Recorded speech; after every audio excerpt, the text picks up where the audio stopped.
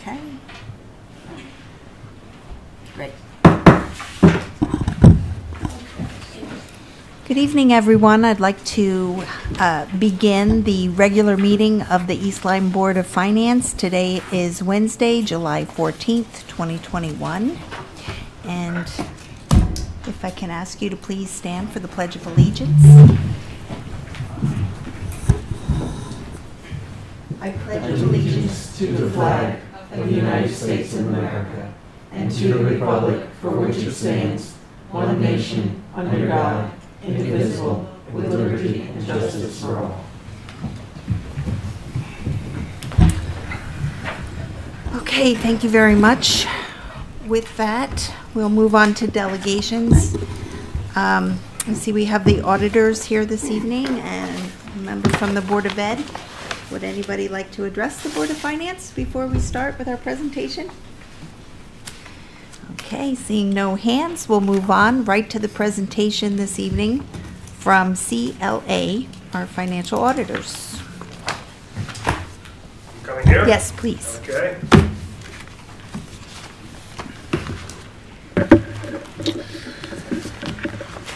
Good evening, everyone. My name is Ron Nossick. I'm the engagement principal for Clifton Larson Allen, formerly Bloom Shapiro, who was actually hired to do the audit, and things changed for Matt and I. Matt was the engagement director, so he really ran the day-to-day, if you will, during the audit engagement, and was the primary interface between the finance department and the school Board of Education's finance folks.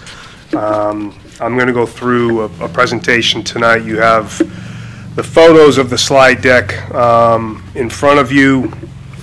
I can provide you with a PDF version of the slide deck. Send it tomorrow morning if you want it for other purposes, but I wasn't sure what the technology was here insofar as being able to project it and if you could all see it tonight, so I just figured better to put it in a handout. So we'll dive right into this. From an agenda perspective, what I'm going to go over are the terms of the engagement, really what it was that you hired us to do, what the reporting results were relative to the audit itself. So at the end of the performance of all of our procedures, clearly we're issuing reports relative to certain criteria that we're required to report to you on. So I'll go over all of those results. I'll go over some very limited financial highlights. We're at 50,000 feet relative to these. They'll primarily be focused on the general fund and your debt position as of June 30. Then I'm just going to really bring your attention to what are required communications that you have already received in a letter that was provided along with the financial statements when they were issued. Those are required communications that the AICPA requires us to provide to you. The topical format that's in there, the things we talk about, are not chosen by the audit firm. They are required by AICPA, all of them. And I'm just going to go through those relative to this presentation as to what they really mean, what they're trying to get at, if you will. So the terms of the engagement. We're actually performing an audit, and all audits in the state of Connecticut for governmental entities are performed under generally accepted accounting principles, governmental generally accepted accounting principles, and then we're also doing work under uniform guidance, which is formerly federal single audit, and the Connecticut state single audit as well. And we've got reporting criteria relative to all four, if you will, of that oversight relative to the performance of the engagement. Our audit under generally accepted accounting principles is the primary audit, and the opinion that we issue under generally accepted accounting principles is page 1 of the bound document that you receive. So that's the primary opinion on the financial statements. Everything else is relative to some other facet, be it internal controls or compliance over the organization itself or over major federal programs or major state programs. And again, I'll get into that as we go through the results. But those two or three things actually take up the first few slides relative to terms of the engagement. But so from the governmental governmental perspective, that report is contained in both your federal and state single audit reports, and what we're required to report to you there is relative to internal control over the organization itself, so over the financial reporting operation of the organization, and then also any compliance matters that exist. These tend to be like debt covenants or things of that nature, that if there were a violation of that compliance requirement, in our mind, it may be deemed material to the financial statements. Under the two single audit acts, Federal Single Audit Act, State Single Audit Act, it's kind of the same thing. We're required to report to you on internal controls, but the controls that we're looking at relate only to the major programs that were selected for testing, and there are certain criteria that we have to follow in order to determine what programs are actually selected for testing. We're not just picking them out of the air. And then relative to both single audits, we actually issue an opinion on compliance relative to the compliance requirements over those major programs. So again, I'll go over all of those results. So under generally accepted accounting principles, again, the primary opinion, we've issued unmodified opinions, and I'll explain that in a second. And those are on pages 1 through 3 of the bound document that contain the financial statements. So we've issued unmodified opinions of the financial statements, which basically says, in our opinion, they fairly represent the financial position and results of operations of all of the major funds and the aggregate remaining funds and the governmental activities and the business type activities of the entity. So when I refer to opinions, we actually issue an opinion on all of your governmental activities consolidated into one column, if you will. All of your business type activities consolidated into one column. Those are exhibits 1 and 2 of the financial statements. Then you get into the fund-based financial statements, and those are separated by major fund and aggregate non-major fund, and we issue opinions on all of the major funds separately. So that is, that audit is not performed relative from a materiality perspective on anything other than the major column that you're looking at and or the aggregate information that remains in the non-major programs. So those unmodified opinions are on all of the opinion units that we've issued opinions on relative to these financial statements. Under governmental auditing standards, and the government, the acronym is GAGUS. I don't particularly like using that acronym, but it's commonly referred to as Yellow Book, so from this point forward I'll refer to it as Yellow Book. Again, as I said a few minutes ago, we are required to report to you on internal control over financial reporting, and we report to you on compliance with laws, regulations, contracts, and grants relative to the organization as a whole. So relative to, or, related to those two matters, we did have a deficiency in internal control that we consider to be a material weakness that was identified and reported in both the federal single audit and the state single audit in what is referred to as the Yellow Book report. And it was also presented in the schedule of findings and question costs as finding 2020-001. And it related to financial reporting accuracy and audit adjustments that were proposed relative to the performance of our engagement as it relates to the financial statements. Relative to compliance with laws and regulations, there were no instances of non-compliance that were detected during the performance of our procedures, so that the report relative to compliance simply states that there was nothing that was detected during the performance of our work. Under uniform guidance, first, in federal single audit, again, same thing, internal controls, but again, it only relates to the major programs that were selected for testing. Here in town, there were only 2 major programs this year, the child nutrition cluster and the special education cluster, so all of our federal single audit work actually took place over at the Board of Education. It did not encompass the town finance function, if you will. And if you're on that slide, I think we're on slide 8, if you will.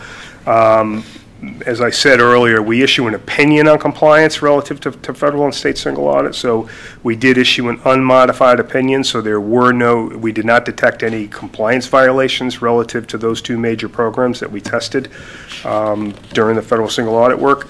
Relative to internal controls, there was a deficiency in under internal controls that we deemed to be a significant deficiency. When you look at internal control matters,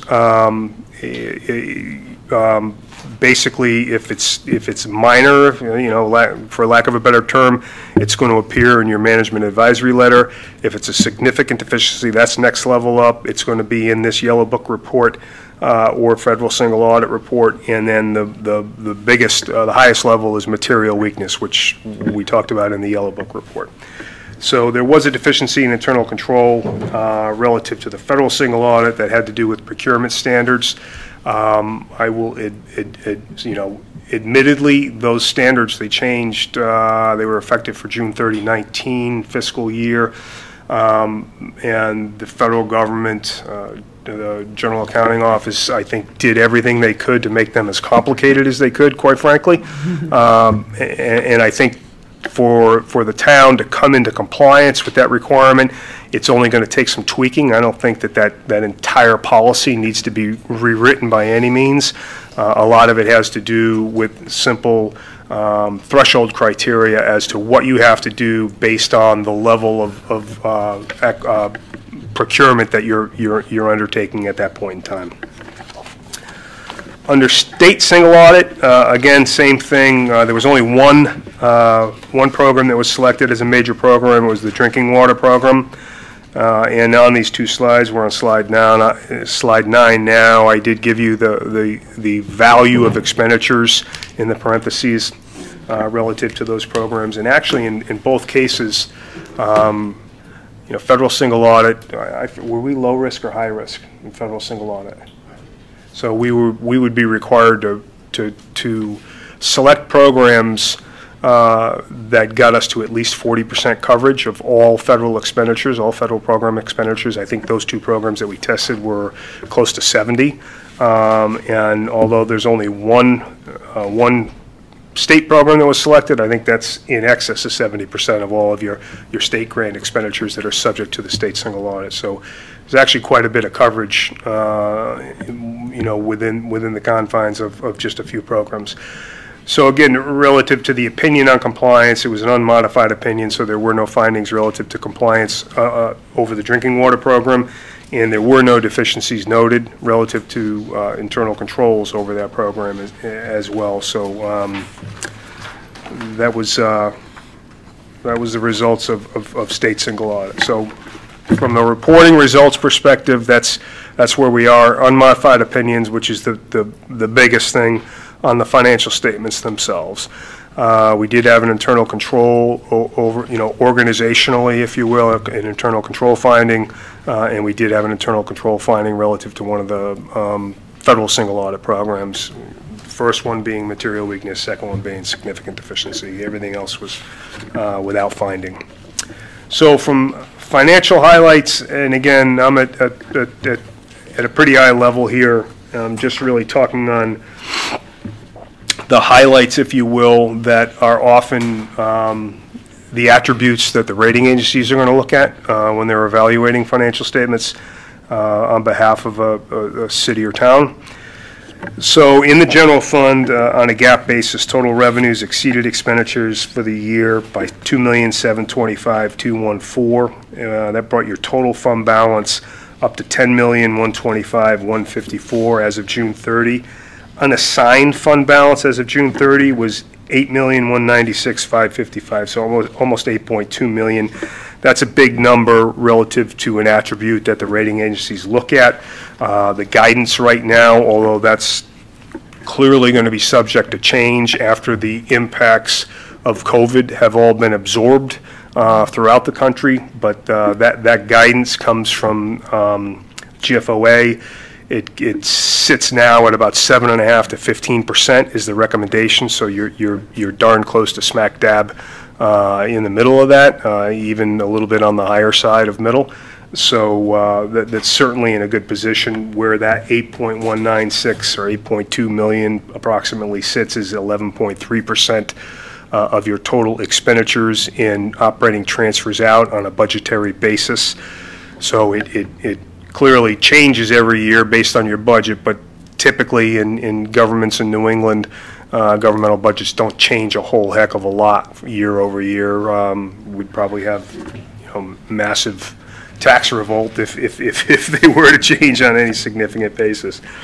On a budgetary basis, and this actually is relative to financial statements, this is considered RSI. This is not presented as one of the primary financial statements, your budgetary statement. But to me, when I look at a municipality, that's an important statement to look at, because it tells me how realistic is the budgeting process that goes on an annual basis, and how well monitored is the process as it goes through the year. So in relation to this budgetary statement as the June 30, 2020 financials, actual budgetary revenues received exceeded budgetary estimates by $1.447 million, and actual budgetary expenditures came in under planned expenditure appropriations by about a little over $1.6 million. So overall, what you're really just adding those two numbers up, you create a budgetary surplus of 2.7 million, a little over 2.7 million. But when you look at that variance, that budget to actual variance, what it tells me, and it might tell you something completely different, but what it tells me is from a revenue perspective, the budget was set with realistic goals, not pie in the sky in order to keep mill rate down, and then you're missing your revenue projections by hundreds of thousands of dollars. From the expenditure side, it clearly represents that there's tight control relative to what's going on and how expenditures are made here. There were some additional appropriations made during the year, relatively minor to the overall magnitude of the budget itself, but all of your budgetary departments were under appropriation, and not by a little, not by a few dollars, and given what transpired last year, that's pretty remarkable, to be quite honest with you, especially as it relates to like public safety and things of that nature. The next few slides are really just the snapshot, if you will, of the governmental balance sheet and the governmental statement of operations. As a document I gave the finance director earlier, this too, you probably need the Hubble telescope to take a look at any of it, but they are in your financial statements.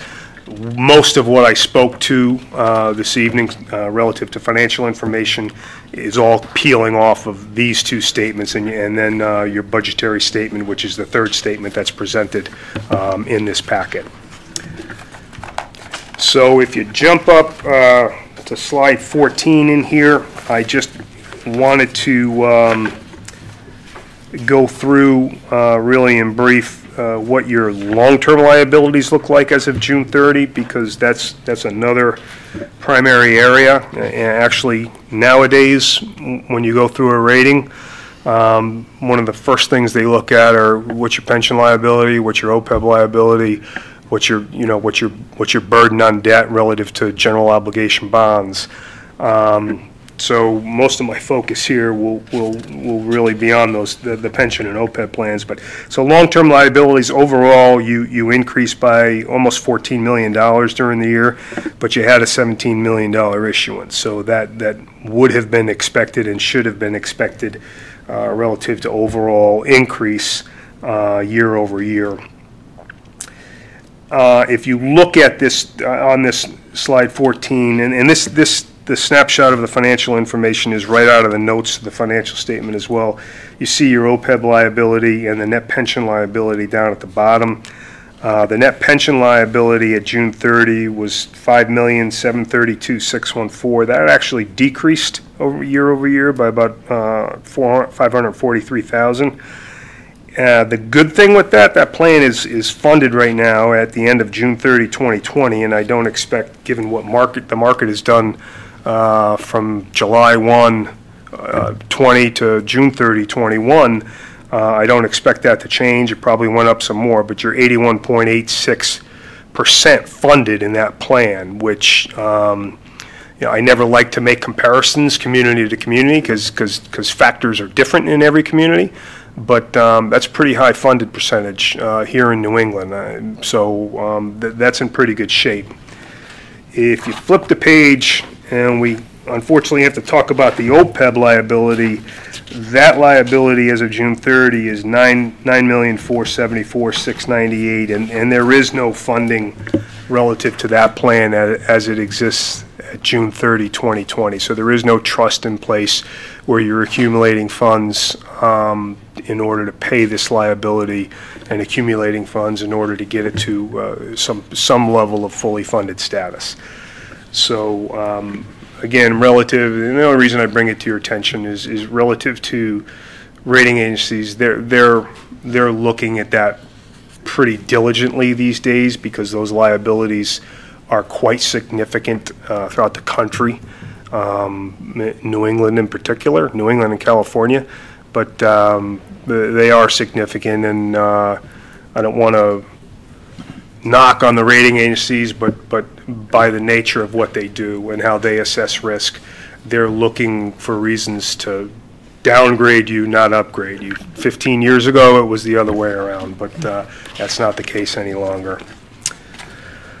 So the next slide, slide 16, are those required communications that we talked about or that I mentioned. And again, I'm just going to go through these, bullet by bullet, probably 10 seconds, if not less, on each bullet. I just want you to understand what it's all about. The letter itself you have, and you can read through them. There's a little more detail in those. But I can tell you globally what all these communications are about is if there were problems relative to the audit, if there were significant corrections that had to be made relative to the audit, or if there is bias that is being pursued by management relative to the financial statement. So is management trying to make the financial statement look better than it really is, or perhaps make it look worse than it really is? All of these criteria are, in theory, supposed to capture what would be the attributes of those circumstances and make you aware of them, those charged with governance. We could, if there were problems, which there are not, but really, especially relative to bias, but if there were, we could work with you relative to what we felt as though the reaction should be by those charged with governance. But in the end, we're presenting this information to you for you to do what you deem fit with that information. So the qualitative aspects of accounting practices, if management is going to try to manipulate the financial statements, that's the topical area that it's going to happen under, because that's where all your estimates lie. And there are estimates embedded in every financial statement, be it an allowance for doubtful accounts, your net pension liability is an estimate, your OPEB liability is an estimate. So if there are bias relative to those estimates, they're relatively easy to hide if your auditors are asleep and others, those charged with governance, don't really understand where this information is coming from, and you're just taking it for granted that the management knows what they're doing and is doing the appropriate or taking the appropriate measures. But there were no indications relative to the estimates that exist and are embedded in your financial statements that suggested there were any bias whatsoever that were being trying to be influenced. We would talk to you about difficulties encountered in performing the audit. Typically what these are from a topical perspective would be if we were asking for information and management was refusing to provide that information. or they were only providing 50% of what we're asking for, and things of that nature, then we would report that to you, because clearly that may be an indication that there's a problem. There's something we've asked for that they don't want us to see. But again, there were no issues relative to that. Uncorrected misstatements, these again would present bias, because it would be an audit adjustment that we presented based on the performance of our procedures. We presented to management, and management said, no, we're not going to book that. Or perhaps a more egregious scenario of bias would be if there were 15 adjustments that we presented for posting in order to correct what we felt were errors embedded in the financial statements, and 7 of them made the financial statements look better, and 8 of them made the financial statements look worse. And management said, you were going to post these 7, but we're not going to post these 8. Well, clearly you chuckle, but I've seen it. These gray hairs will tell you I've seen a lot, but so again, nothing of that nature occurred here. Corrected misstatements. There were corrected misstatements. They are contained in that communication that we provided you. So these were things that we came up and presented to management based on the performance of our procedures. Management agreed and posted those to the financial statements. So they did affect the financial statements that you're looking at. I'm not going to blame AICPA for this, but there was some guidance that came out. It was probably about 5 or 6 years ago that basically said if the overall total of all your posted audit adjustments reach an order of magnitude that is material in the mind of the auditors, then you're going to have a material weakness. And the corrected misstatements that we had are what drove that first finding that I talked about earlier. So that's where they come from. But management did agree to all those, posted all those, and they are presented to you in that communication. Disagreements with management, clearly we would want to communicate those to you. There were none. Management representations, all we're doing there is communicating to you that we do in fact ask management to sign off, to take responsibility for these financial statements once they're all done. Actually, that's the last thing that we do. And if management does not get us a representation letter back, the financial statements aren't leaving our door. So that is an important facet of an evidential matter that we collect from management relative to the audit.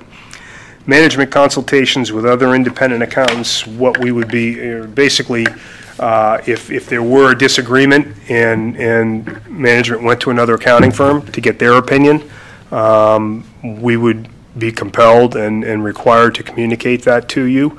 There were no instances of that occurred, but that's what that's about. Significant issues discussed with management prior to the engagement. We have communications with management all throughout the year. What we would be required to communicate to you relative to these, if there were communications that took place whereby the results of our conclusions or the results of what we agreed to do, our hiring was subject to that, to where we fell on a question or something of that nature. So this could be, construed as opinion shopping or something of that nature, and we would be compelled to communicate to you nothing of that nature took place. Significant findings that were discussed or subject to correspondence with management. We have provided you, and we discussed tonight, 2 of the findings that relate to reported findings.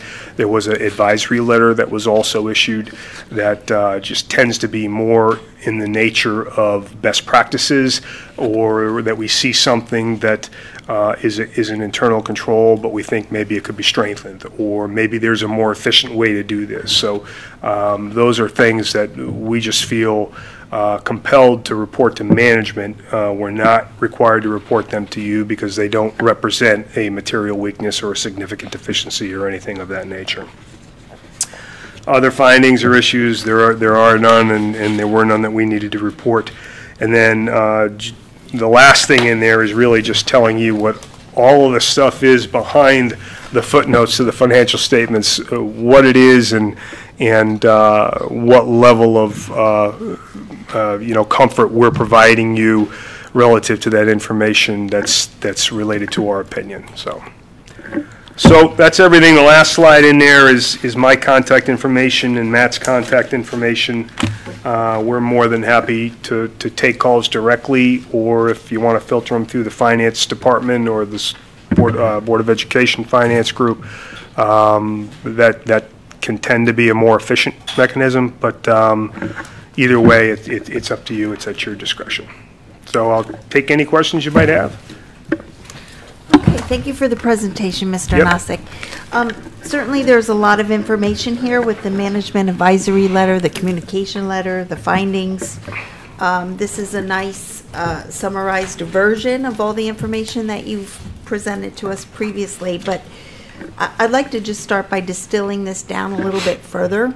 Okay. And just correct me if I'm not understanding the key takeaways from this presentation, please. Okay. And then after we get our arms around that distilled information, then I'm going to open it up to the floor to ask the board members to ask you specific questions.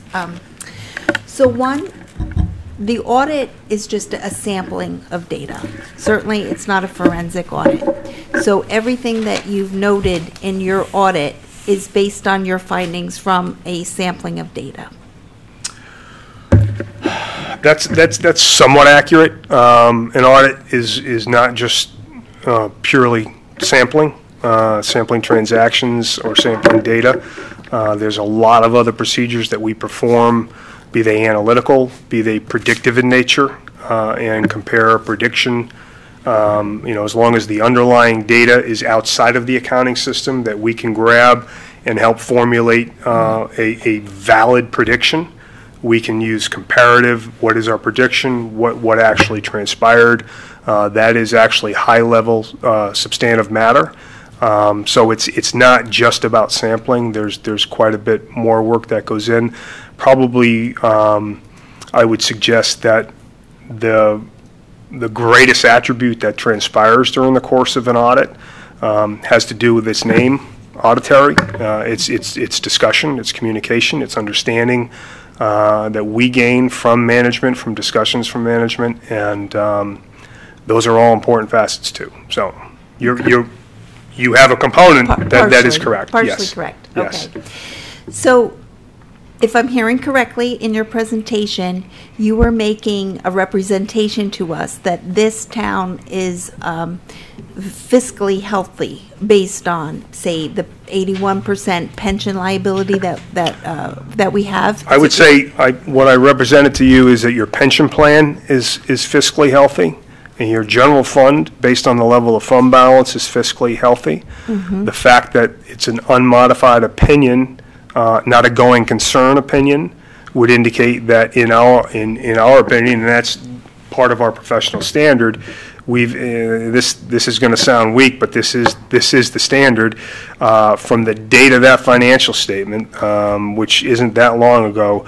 What we are expressing is our belief that the organization will continue at least one more year from the date of that opinion. Okay, very good. So in the report, there seems to be 3 different levels of findings: a deficiency, a significant deficiency, and a material weakness. Is that your grading system, so to speak? No, that is those terms are by standard, and a deficiency actually of the 3 has a pretty broad span as to what it could encompass. In our mind, in Matt and my mind, here for the audit of June 30, 2020, we had a significant deficiency. We had a material weakness. We did not have any other deficiencies. We do have advisory comments that we feel as though are best practices to tighten things up. So material weakness would be the most serious Correct. finding? That's correct. And we have one in the financial reporting Correct. area. Correct. For the town, or the town and the Board of Education? It really covers both. It doesn't, it doesn't bifurcate between the two, because the financial statements and in particular, right, the general fund encompasses the Board of Education as well. Okay. I don't know off the top of my head if the audit adjustments, I would imagine they spanned over both board and, yeah, okay, all right. Okay, thank you for that. And just finally, if you could explain to our board members the significance of a material weakness finding.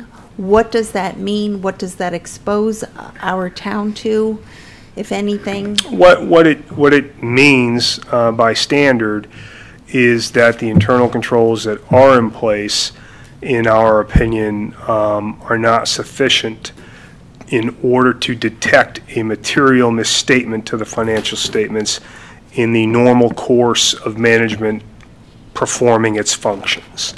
And I think it's, the prima facie evidence, I think, is the fact that these were audit adjustments that were brought forward. So, we're working from what are closed trial balance reports.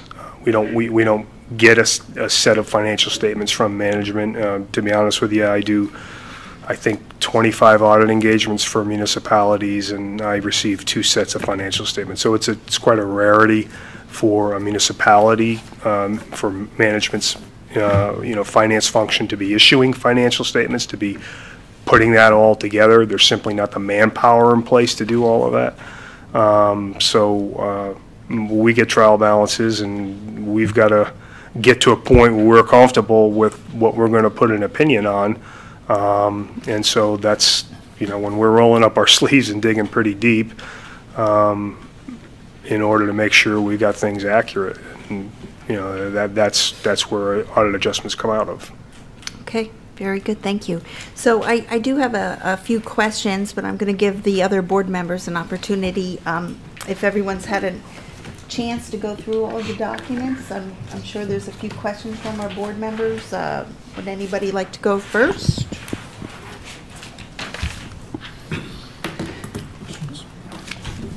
I have a question. Sure.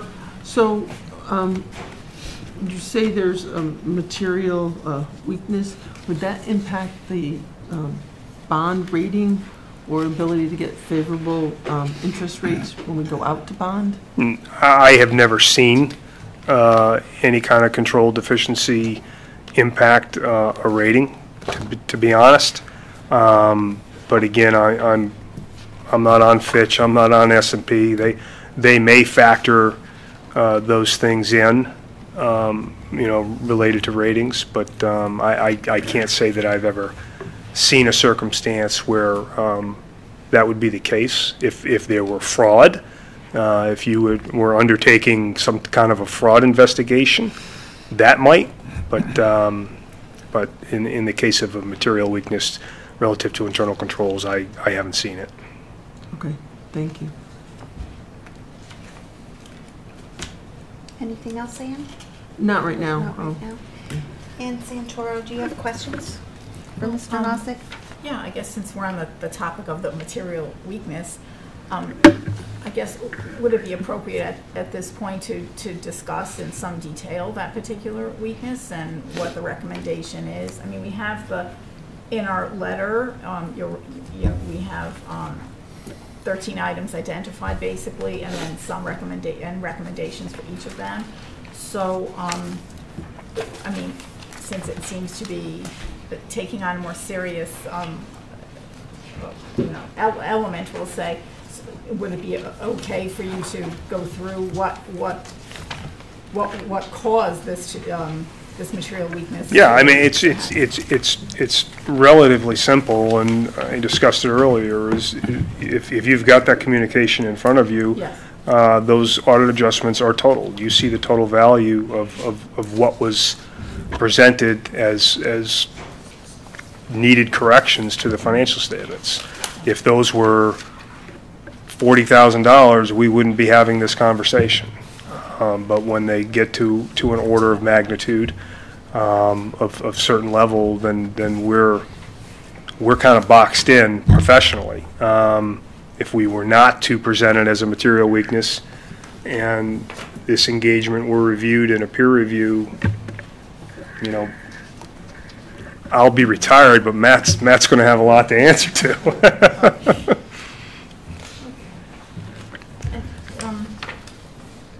I just had a general question also about, I guess the issue arose by way of Board of Education and perhaps one of a program of, I guess, reporting about, it was federal money, a federal grant was at issue, and there's a recommendation to make some changes to purchasing policy and to add some provisions to reference, let's say, a current code of federal regulations. Right. So, do you, I helped with the purchasing policy, so just this one caught my eye. Mm-hmm. So there are, I mean, I suppose there are some, there might be a good model from another town to look at for that. I actually just came across one randomly today from the town of Avon, and they actually, I don't know if they're a client, but They are. Because yeah. It was interesting. I've never seen anything like this. They actually had in the policy that they had been audited, and that they actually wrote that in the policy language. So it was interesting. But I guess this might be a trend. Is it a newer trend to incorporate that language? Well, you know, in the policy itself? Yes, because no. It's. I mean, I had not seen specific reference to the Code of Federal Regulations, in particular the sections that you cite, really, and looking at a number of policies. And most of the time, the policies are written to deal with the fact that depending on the source of revenue for a particular procurement, that there may be a variety of applicable laws. So it could be Right. the local, it could be the state, it could be federal, if they're, you know, whatever. And we have that language in our policy. We actually have that in there. So, I mean, I think we're, you know, sort of legally covered, if you will, if I can say that. But so it's sort of interesting to me that there's a specific, you know, provision that might be necessary. But that's, you know, our policy is open to change over time. So. Yeah, have you provided the checklist? We have a checklist that we can provide that walks our clients through what the requirements are relative to the procurement requirements. And again, I could be wrong. I don't think it's anything more than some tweaks here. Yes, and that's what it looked like in that policy. Yeah. Yeah. Okay, well, that's great. That would be helpful if there's any other. But I did happen to see that they actually, and I thought that I had connecting the dots, thought they're your client maybe. So, okay, that's great. I don't know that I'd put into a policy that they were audited. I know, but it was interesting that was your recommendation, and they actually wrote that language in there. So just to really cover themselves, I guess. So thanks. That's it for now. I have other questions, but I'll come back later. Are you sure, Ann? Yeah. You don't want to just roll through your questions? Well, I'll just wait. I will wait. Yeah, I'll wait. Thank you. Okay. I'm good for right now. You're good. John, questions? Just a couple of things. In the letter to the Board of Finance, which I have in front of me, the 12 or 13 recommendations that Ann Santoro alluded to, are they being addressed now? Are they in a process of being addressed? And if so, is there a time limit where they have to be addressed? I don't know if they're being addressed at this point. You'd have to, you know, ask your management. Okay. There are, relative to recommendations, there are no timeframes. You know, they're not going to come out of the letter until they are adequately addressed. Right. But you know, we're not. You know, I don't mean to be blunt, but we weren't hired to implement all of these things. I know. Yeah. We can help, but Right. we would have to be asked to help. Okay, one other question. I know you said earlier that it's hard to compare towns. Mm-hmm. And from what you've been saying, East Lyme is in pretty good financial shape. Well, again, what I said tonight was your pension plan is in good shape and your general fund is in good shape. Okay. I don't want to, you know, What I don't want to be sued for saying something I didn't say. where I'm going with this is, there are several towns about the same size, and if they're maybe financially very similar. Does East Lyme stack up among towns that are similar to us? Yeah. You can answer that. Yeah, that's, Waterford is not a client of mine, but I would say, you know, from a geographic proximity, that's really your only comparative. Old Lyme's too small. Yep. Budget-wise, Montville's probably the same size, but completely different demographic, which you're Right. clearly aware of. So, you know, that's why it's hard to make comparisons. Right. Especially if they're not your clients, right? Well, yeah, I mean, the data is available, but actually, at CLA, we may have some more resources in the couple of years to come. CLA does actually capture all of this information, and they're in the process of trying to group it by criteria. You know, and you know, the easy criteria is it'll be New England, it'll be Connecticut, and it'll be southeastern Connecticut probably. The more difficult criteria, I don't know how they're going to vet all of this out, is, you know, what's the per capita income in that community, and what, you know, those types of things that dictate a 99% collection rate as opposed to a 94% collection rate, and those make big differences relative to, you know, financial health and bond ratings and everything else. So it is difficult. Okay. So that's all I have right now. Thanks, John. Rich? Yes, a very basic question. Yep. I'm good at those. Great, because I need all the help I can get. The term internal control, how is that defined, and how is that operationally in looking at the financials? So an internal control relative to financial reporting is something that is in place, you know, the performance of a procedure by someone with the knowledge to perform that procedure to ensure that the information that moves forward from that point in time, from that stop gate, is accurate. And so effectively that's what an internal control is. Okay. So in terms I'm more familiar with, then you would have standard operating procedures, SOPs, that would be incorporated in manuals that would then define those internal controls and procedures. Ideally, yes. Typically, you know, when you see policies and procedure manuals, they do a great job of just explaining what the, I'm going to, you know, so-and-so is going to do this and this and this and this. Right. They often don't really go to the level of identifying the actual control, because a control is different than a process. But normally it is embedded within those policies and procedures, yeah. Oh, okay. And then just one other question in regards to the various points that you highlighted in the communication that John referred to. The internal service health insurance fund deficit for the fund that I guess that was when we were self-insured, and that we are no longer self-insured. We've gone to Connecticut 2.0. Could you go a little bit more into detail about your findings with that? And well, what we're basically saying, it's very general in nature, is you have to do something about that. right. It's either going to be absorbed back into the general fund, or, you know, you're gonna fund it in some other nature. But a deficit can't sit on the balance sheet into perpetuity, especially. Is anything else washing through there right now? Yeah, I mean, Right. it can't sit there in perpetuity. Someone has to take responsibility for that deficit. The likely candidate's going to be the general fund, so the general fund's going to have to eat that. Okay. And then that way it's closed off. That's where Books. it gets closed, correct. Okay. Yep. Thank you, and thank you for the presentation and the materials. It was Sure. very clear and Thank you. very well done.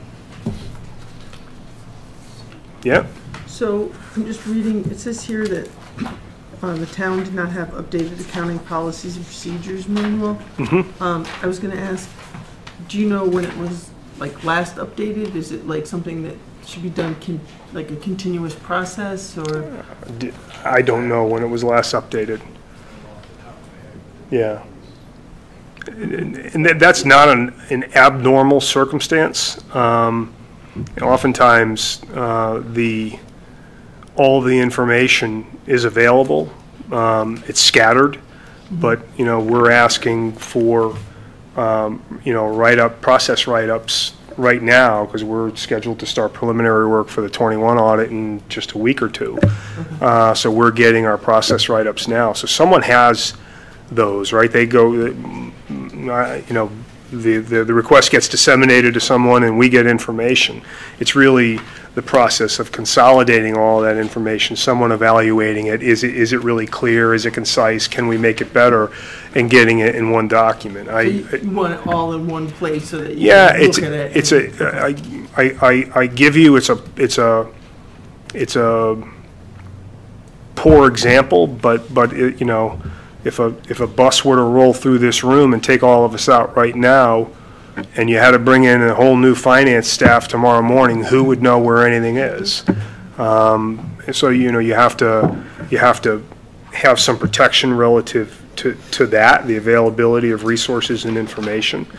And, I'll go to my grave forever saying you come into government to make it better at the point that you leave government, right? You're going to leave it better than when you walked in, so.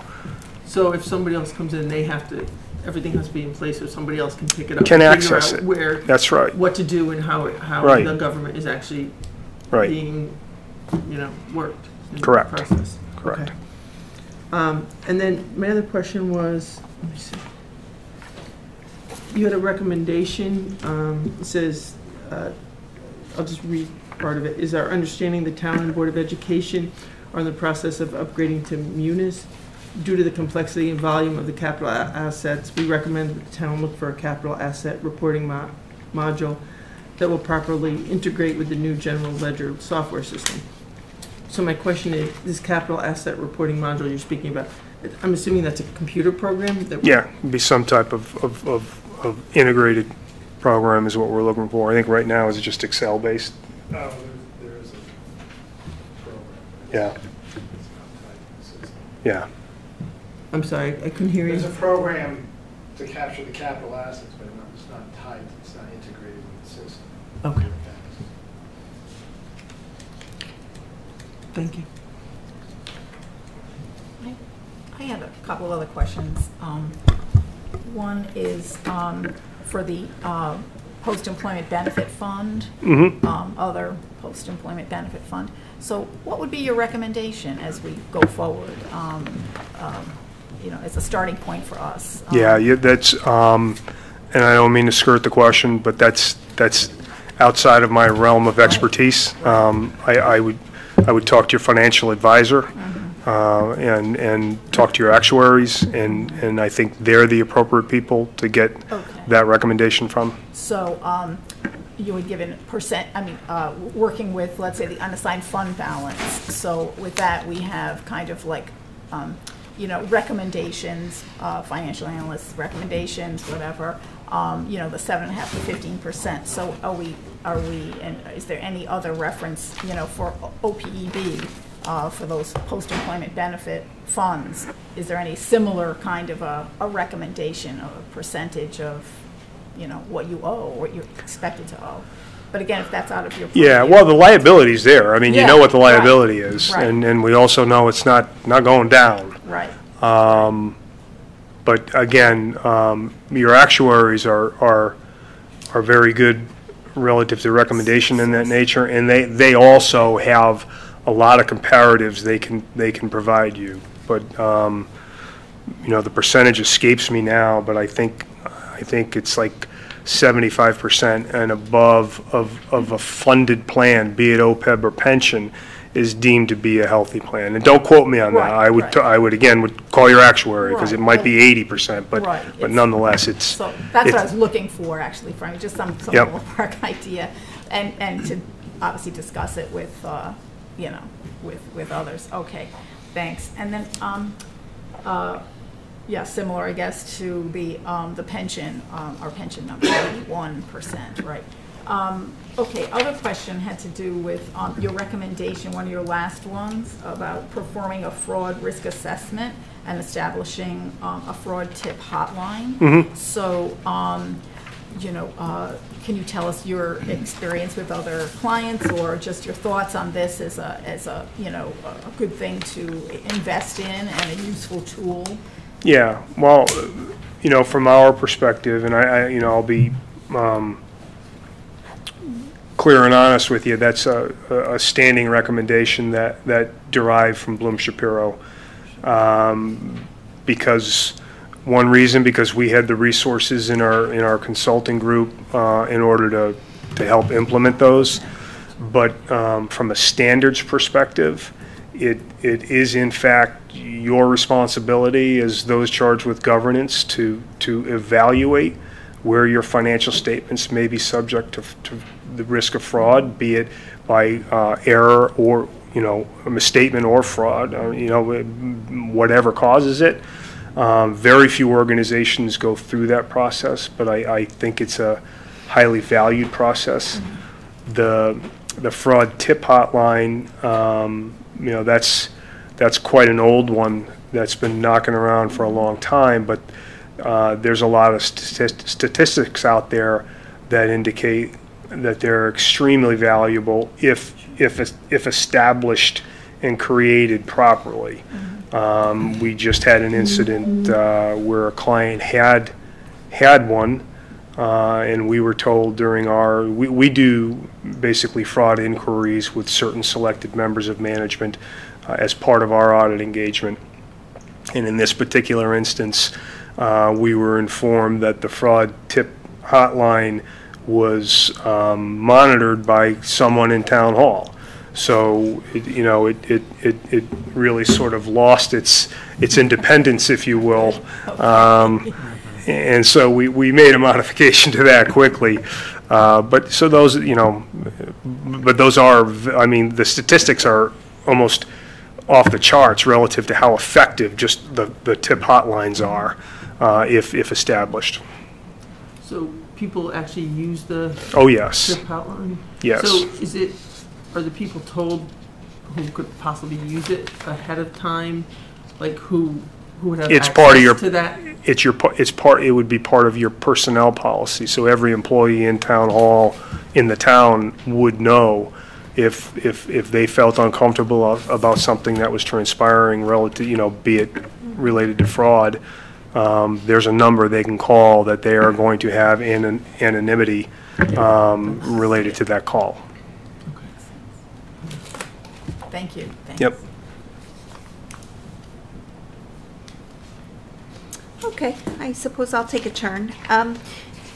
Following along with those recommendations, you had a recommendation in here, the last one, to implement a whistleblower policy.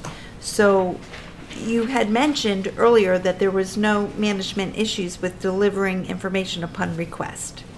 So is this a particular instance where you asked for a policy and you were told that it did not exist? No, we yeah. I mean, we might. Would you mind coming to the podium and speaking into the mic?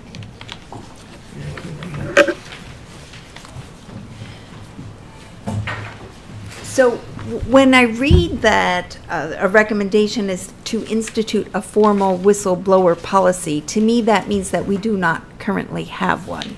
Is that correct? That's my understanding, correct.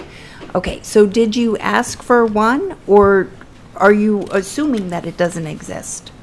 I'm We would've- unclear. We would have asked for it. Right. So you asked for it and Yeah. it was not delivered, not because management was not cooperating, but just because it doesn't exist. If management told us, no, it doesn't exist, they're cooperating, right? Right, yes, yes, exactly, exactly. That's what I'm trying to understand. Does this policy exist? Obviously, it does not exist. No, that's all part of that same fraud risk assessment policy. Okay, thank you. I'm going to move on to page 10 in your presentation. If you could explain to me, we were over budget on revenues, under budget on expenses, and when I add the two numbers together, I get to $3 million, but your number that you've put in the presentation is $2,716,000. Yeah, because you had additional appropriations which take a deeper bite out of that surplus. If you look at, I'm sorry, what slide are you on again? I'm on 10.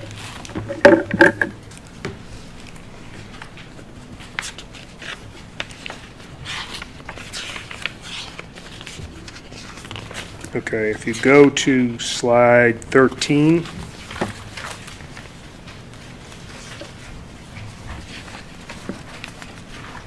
you see the appropriation of fund balance line. It's about 4 or 5 up from the bottom. 175, the original. Your original budget plan projected you were going to take 175,000 out of fund balance as if that's a revenue. You use it to balance the budget, but you never get a revenue out of that. You can't reclassify what's already been brought into fund balance as revenue. Your additional appropriations that you made during the year brought that 175 up to 332,097. So your plan was to use 332,000 out of fund balance. It's effectively a revenue deficit, a planned revenue deficit. So when you add those two numbers, back out the 332, and I think you're probably going to get to the number that you were just Yes. referring to. Yes, within a few dollars. Yeah. It does. Thank you for pointing that out. Are there any financial ratios that you look at during your audit pertinent to municipalities? How is if you look at ratios, debt to capital, debt per citizen, I don't know what you would call it in a municipality. Yeah, debt per population. we don't typically look at those unless they're in information that's presented in the footnotes, because we're responsible. Our opinion is covering the footnotes. We look at a lot of ratios, but the ratios that we look at are evidential matter towards your audit, so they're relevant to you and you only. Right. A simple one would be tax collection rate. We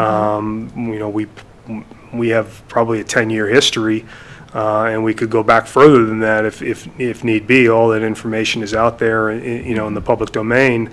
But we're looking at that from a trend perspective.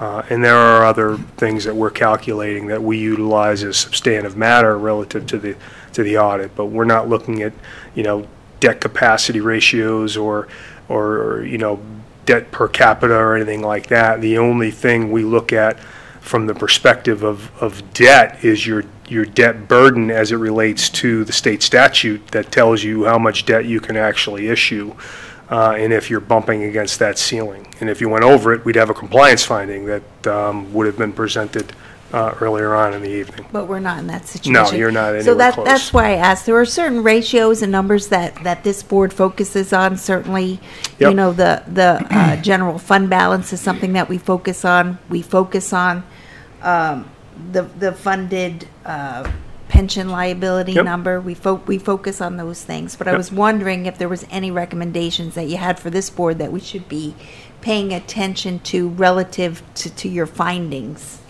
in the audit management letter. No, I mean, we can derive from the minutes that you're looking at budget to actual information on a monthly basis, and that's clearly one of the most important, if not the most important, monitoring tools that you have as a board.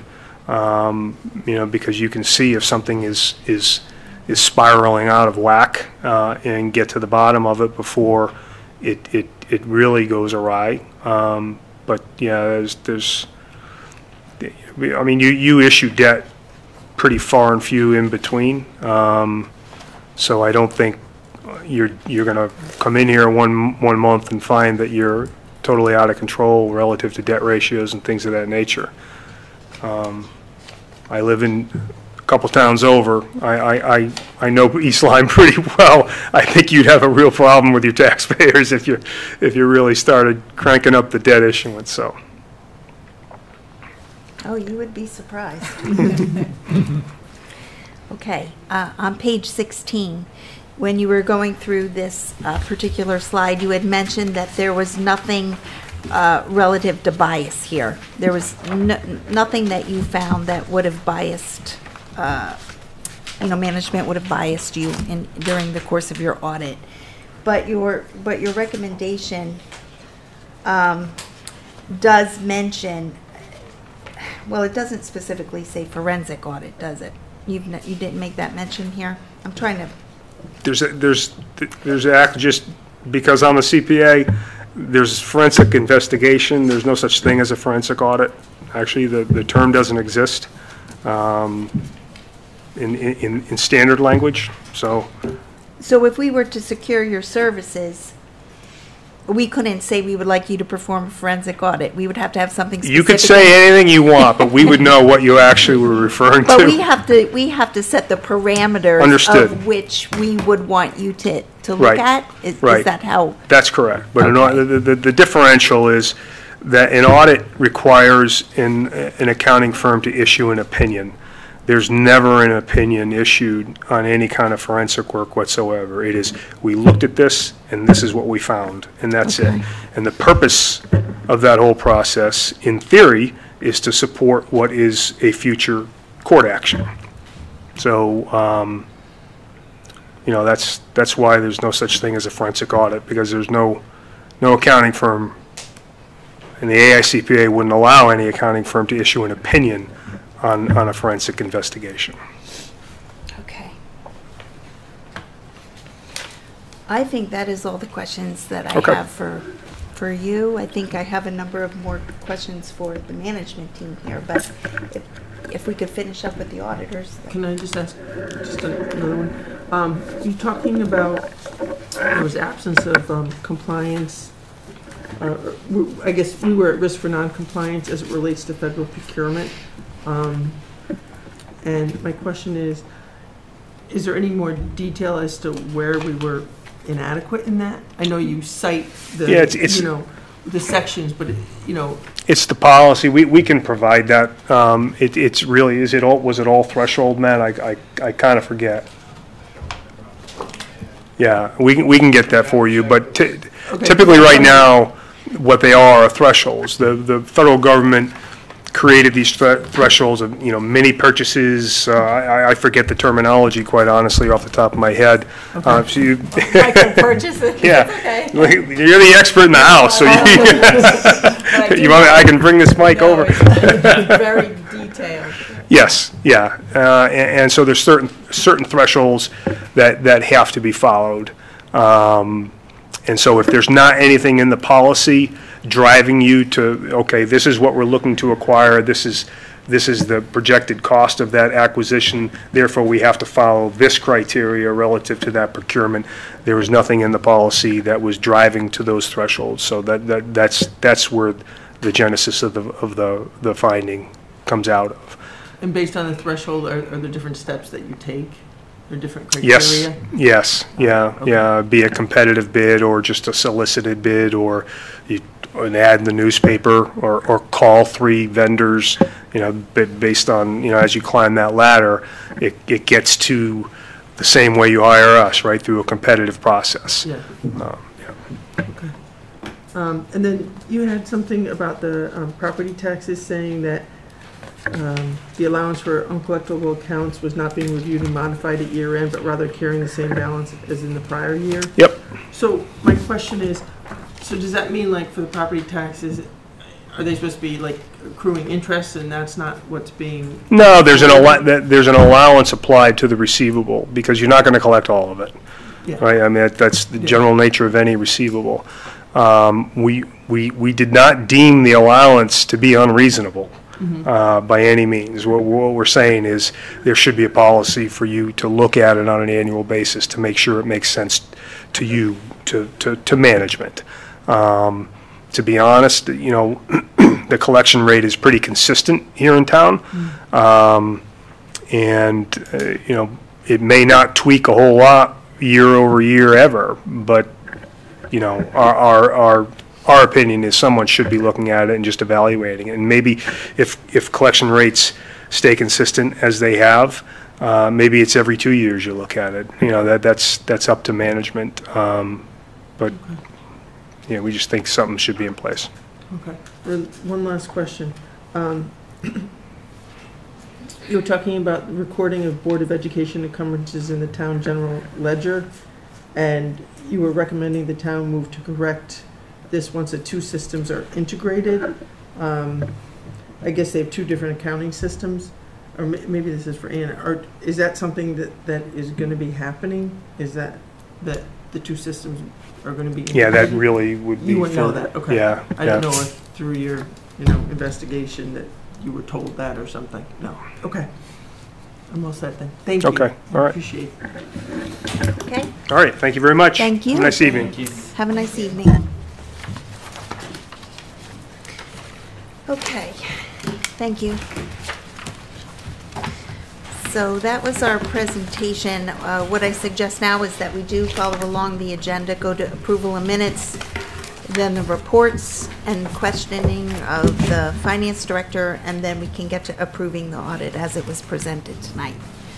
So with that, we are looking at the regular meeting minutes of June 9th, 2021. Bless you. I'll start with just a correction, Karen, on the very first page, call meeting to order.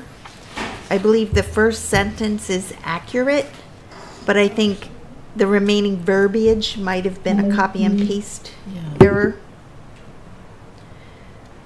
So, Yeah. okay. And I took it out, and then I had already printed this and didn't change the page. Yeah, so that was the only correction that I saw, just a copy paste error. Okay, great. I thought I had fixed that.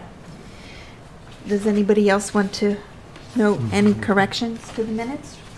Okay, so do I have a motion to approve the minutes as corrected? I'll move to approve the East Lyme Board of Finance regular meeting minutes of June 9, 2021, as amended.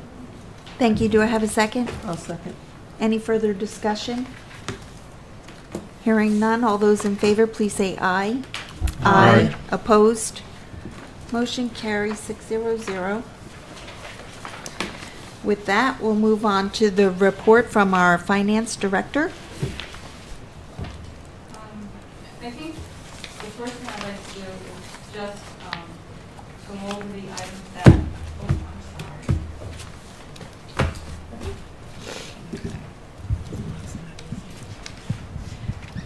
So the first item I'd like to do is just go over the items that I included in your green packages, the green folders.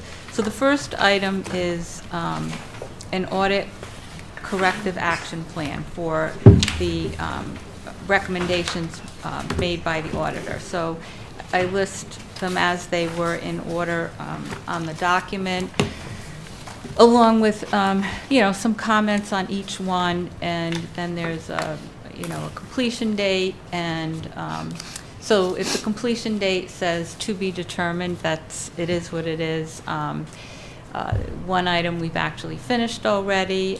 Several of the items where I indicated to be determined, that's because I need to meet with other individuals within the town, discuss the issue, and come up with a policy to go forward on those items. And then there's a couple of the items that will be taken care of when the trial balance are presented to the auditors to conduct this year's audit, and they're marked accordingly. So I just wanted to let you know that that's what the document is, and I can just at this point include it monthly or in your packets, so you can take a look at it, see any changes that might, how we're going forward with it. Then one of the comments, this was a first-year audit, so they had an IT audit. So as a result of that, they put together a report. So I did put a copy of that report in your packet. So, they discussed the review that they did, the findings that they had, and recommendations that they've made to the town going forward. So at the end, I believe there are 4 recommendations. So my plan is I'm going to sit down with the IT manager, review them, and discuss, how to move forward on those. But I thought you should have a copy of that report. And they did give separate reports to the town and a separate one to the Board of Ed. I did put in an updated fund balance report because the calculation of the percent of the unassigned fund balance, I didn't update the calculation, so I fixed that and put an updated copy in your report. I did put a revenue and expenditure summary for the month of June, like revenues or expenditures that were in excess of $10,000, just so that you had it and I wouldn't have to read them all off to you when talking about our results. I also put in there an updated copy of the public safety building worksheet for you. There's another meeting tomorrow evening, and so there was a more recent copy, so I just put that in there for you. Also, there's a copy of the CCM toolkit that they've provided relative to use of the American Rescue Funds. And then the last item is the Board of Selectmen acted on several items at their meeting last week, and they were not included on your agenda this evening. So at some point, the board may elect to have a special meeting, and I just thought you would already have the supporting documentation. I could email you an agenda. No one would have to come in and pick up hard copies, so that they're in the folder. So I don't know, next, if you want to, do you want to talk about our year-end numbers at this point, or would you like to discuss the audit first? I think I would like to discuss the audit since we're on that topic still. Yep. Thank you, Anna, for putting together this corrective action plan. I was going to ask for this evening, and you have cut me off at the pass. So good on you for doing that. This is really important. This is going to be a tool that we use to make sure that things are actually being accomplished going forward. I would like to see another column here that clearly identifies who the Board of Selectmen is tasking with the particular item on the list. Is that going to be you are you the ultimate responsible party for ensuring that all of this gets done? Or is some of this going to be farmed out to various Board of Selectmen members, or perhaps the first selectman? Who is actually responsible for making sure that each one of these action items will be implemented? And I would like to not see TBD as the target date for these. I would actually like to see some sort of target date for these to be completed. Well, clearly, so the reason I put TBD on, the items where the TBD is, like the information technology, I need to meet with our IT manager, discuss the report, and determine, okay, what are we going to do to implement the recommendations, and how much time is it going to take us? So once I have that meeting, then I can put a date in there. Okay. And that's for, okay, so the policies and procedures manual, I do have one, and actually, I went and I looked. I had started working on it in March of last year, and then COVID hit, and so that kind of got put to the side. So it's a policy, and I actually found that 2 different municipalities had the same policy and I modified it to their needs. So I thought that was a good place for us to start, so that I can have a document. So I kind of like need to see, set some time aside to work on it, see how much I can get accomplished in blocks of time, and figure out when I think I might be able to get it completed. So while we're on that subject of updating the accounting policies and procedures, certainly this is not a new item. I think we've been talking about this for 7 years. So you had provided the Board of Finance with a list of various policies and procedures in the past, right? So all of those are identified as to what needs to be reviewed, what needs to be updated.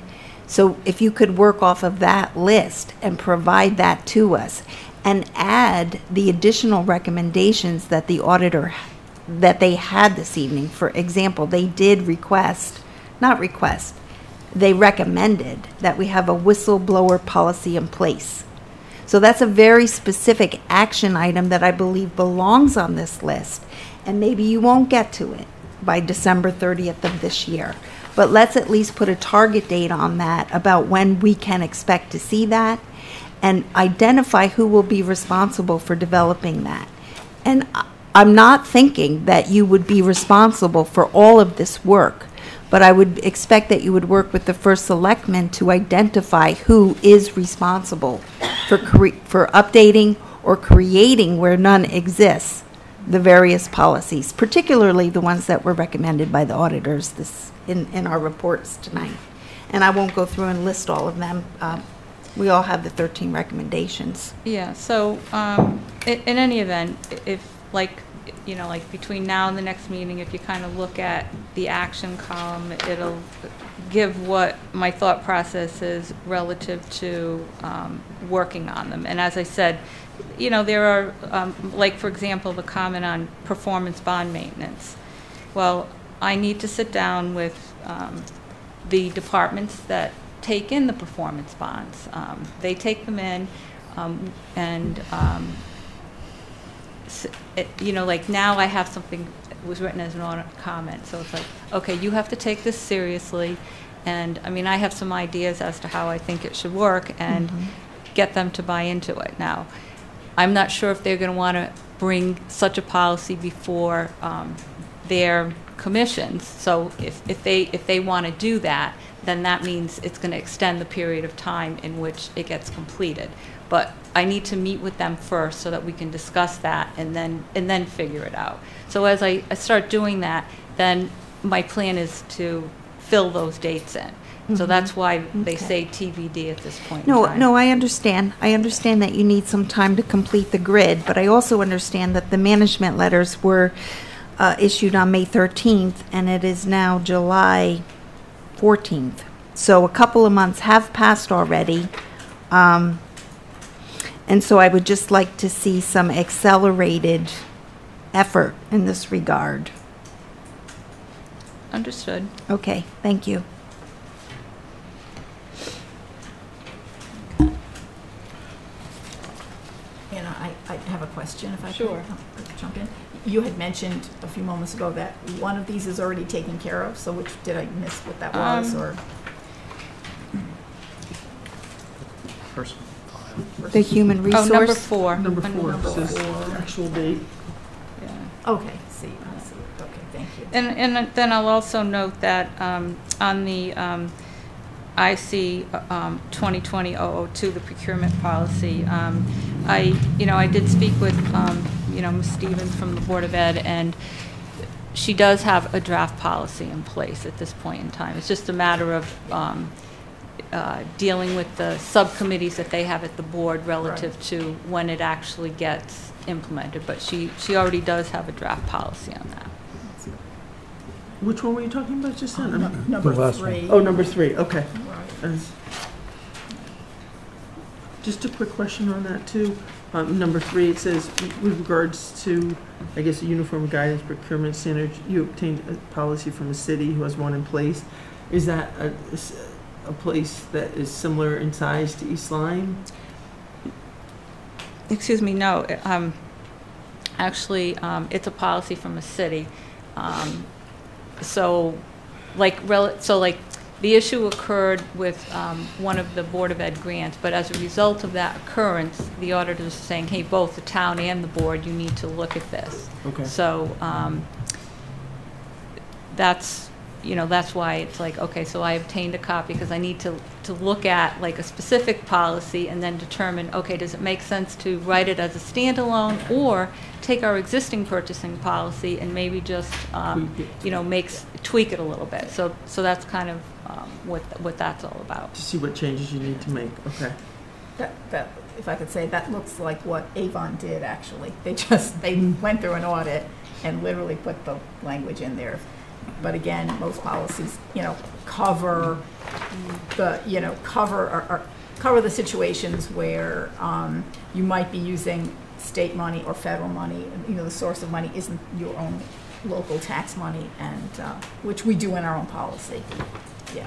So, and it's just incidentally, if I could say, a lot of those Code of Federal Regulation subject matters, all the topics covered, they are all covered in our policy. It's just a matter of when you're using federal dollars, this is the particular way they want you to do it, and they want you to refer to that.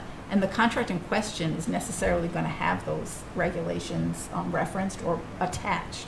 So it's just a kind of formality to throw it into a policy and make sure that, a new person on the block, similar situation where you have new personnel who's not used to it or whatever, use the policy that highlights the issue when federal money is involved. Sounds like to me too that they want everything in one place. Like Yes. you may have policies or procedures for different things located in different areas, and they seem to want everything to be in one place where they can just say, okay, this is it.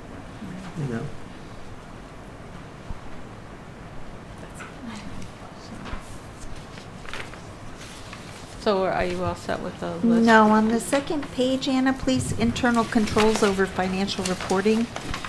This seems to be where the material weakness was identified. Mm-hmm. And you are suggesting monthly, quarterly, and annually that management will conduct a detailed review by reconciling asset and liability accounts. In that instance, who is management? Well, that would be like myself. Do you have any staff that could assist you in that regard? So, for certain accounts, I can, assign a particular account to a staff member and have them, review the details and then give me, a synopsis report of anything that maybe doesn't, an account that should be a zero-base account, if it ends up with some kind of a balance, okay, why do we have this balance? I can assign that to a particular staff member to research that for me. Okay. So there is staff available to help you in that regard. Okay. So with the procurement policy and the recommendations that the auditors had for us this evening, would it be prudent to get the old purchasing policy subcommittee together again to update that document? I think we still have some members here that were involved with that. Yeah, I mean, I could help out with that. I think the issue, to some extent, was that the Board of Ed didn't have its maybe version of our policy, as well. So, but yeah, we can work on that, and it seems at this point a pretty simple solution. If we feel that we need to add that in there or some clarifying language, so we can take a look, at some of the towns that have that language, in their policies. Okay. So this will become a regular document at our monthly meetings. And if you can make those additional columns, that would be terrific. Okay.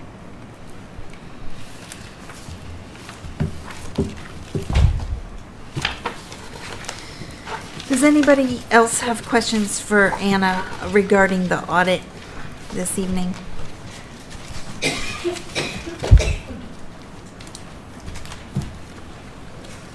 If there are no additional comments, we can move on.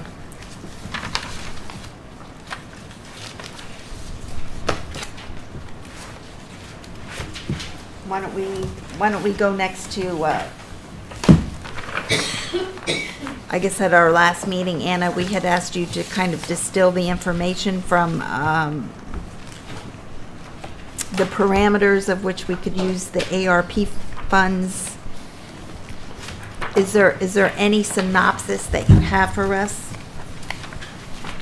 relative to this document? You know what, actually, I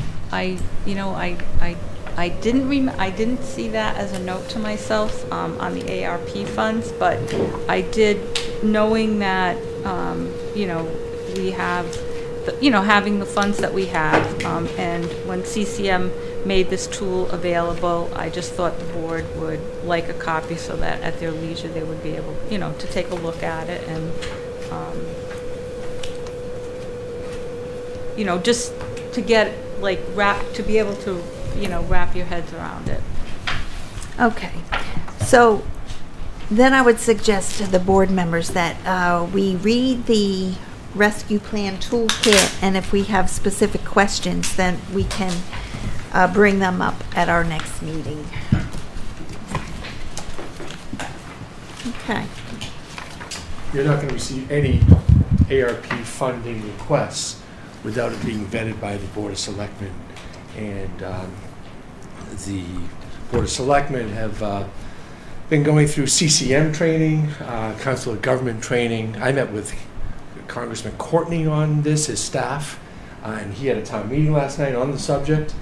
And our town attorneys have put out and looked at the last 6 requests that are actually in your hands now to be approved or not, and have been vetted through that process as well. So nothing ever will come to the Board of Finance, nor will it on any subject, without it being vetted first by the Board of Selectmen.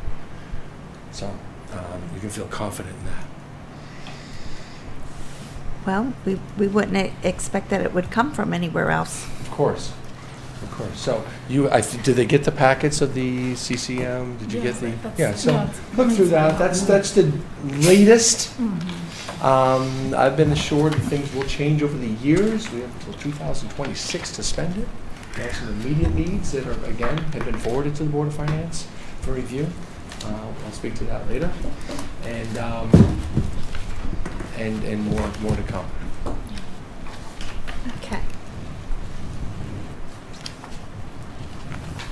If I could say, thanks, Mark, just this is a pretty good tool because I've been looking for something like this, and it's only recently on that CCM website, so that's great. And there's also on that same website, I think it's the National League of Cities has sort of a Q&A, in addition to obviously going to the act itself, the federal act itself, but a pretty good overview, and this seems to cover a lot of the different topics. Besides a good summary, there's a nice Q&A at the end, so it answers some common questions. And I was speaking with Anna earlier, and she had mentioned that the people that put this together, it was a good group from a variety of with a variety of skill sets. And one in particular, Carrie Olson, who is a well-known municipal attorney, and did a great job during the pandemic with revising certain executive orders. So there's some good clarity in the document, so I think that'll be helpful.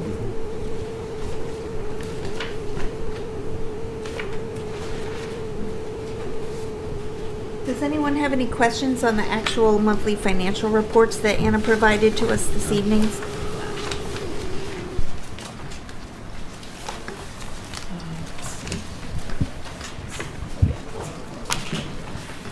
And remember that for the month of June, they are draft reports.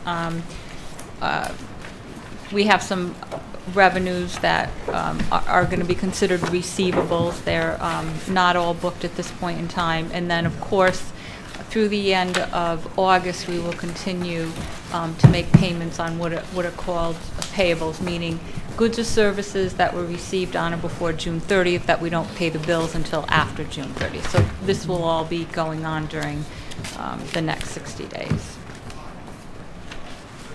So I heard the auditor say this evening that their preliminary audit is going to begin in the next few weeks. Do you have a specific date on the calendar Yes, they are coming in the last week of the month of July? of July. So does that mean that we could expect to close by December of this year?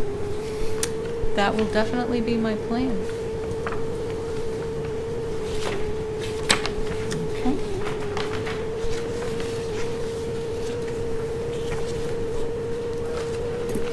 Any questions on the monthly financials?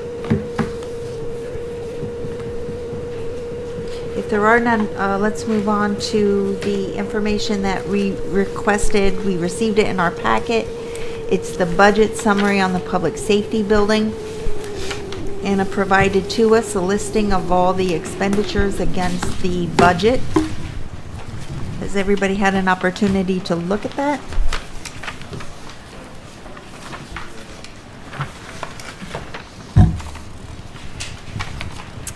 Okay, Anna, I just had a couple of questions. On the spreadsheet that you sent to us, the Noble base contract, $3,279,750. That differed from an original base contract of $198,000. Is that due to the add-on of the elevator? That's probably what it was. So the spreadsheet is a document that the building committee prepared and uses because it helps them to track and make sure that they don't overspend for the project. So I wanted to kind of reconcile all the change orders that they have approved over time to the Noble contract. So I kind of modified it a little bit to be, be more useful. So like you'll notice in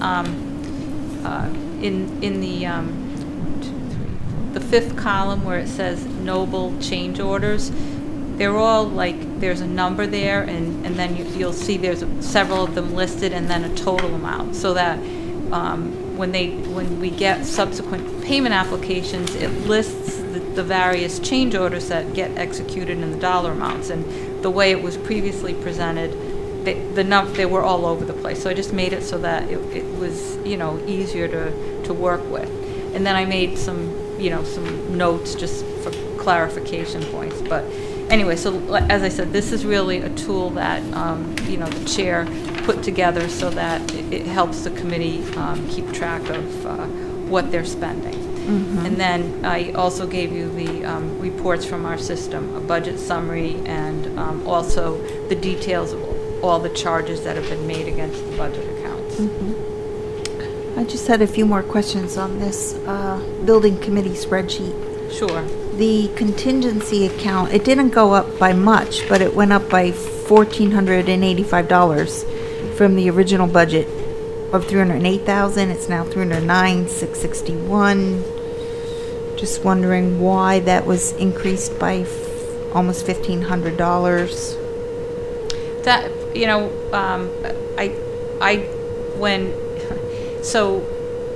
I wanted this to tie out to the budget, and the budget was the $4,395,000. So when I had all the numbers up, it was off by that amount. So I increased. So it's a plug. I plugged it in. Okay, that's fine. As long as we understand that, that's fine. The remaining contingency is a deficit of $38,000. I believe when we met last month, there was a surplus of $5,500 left.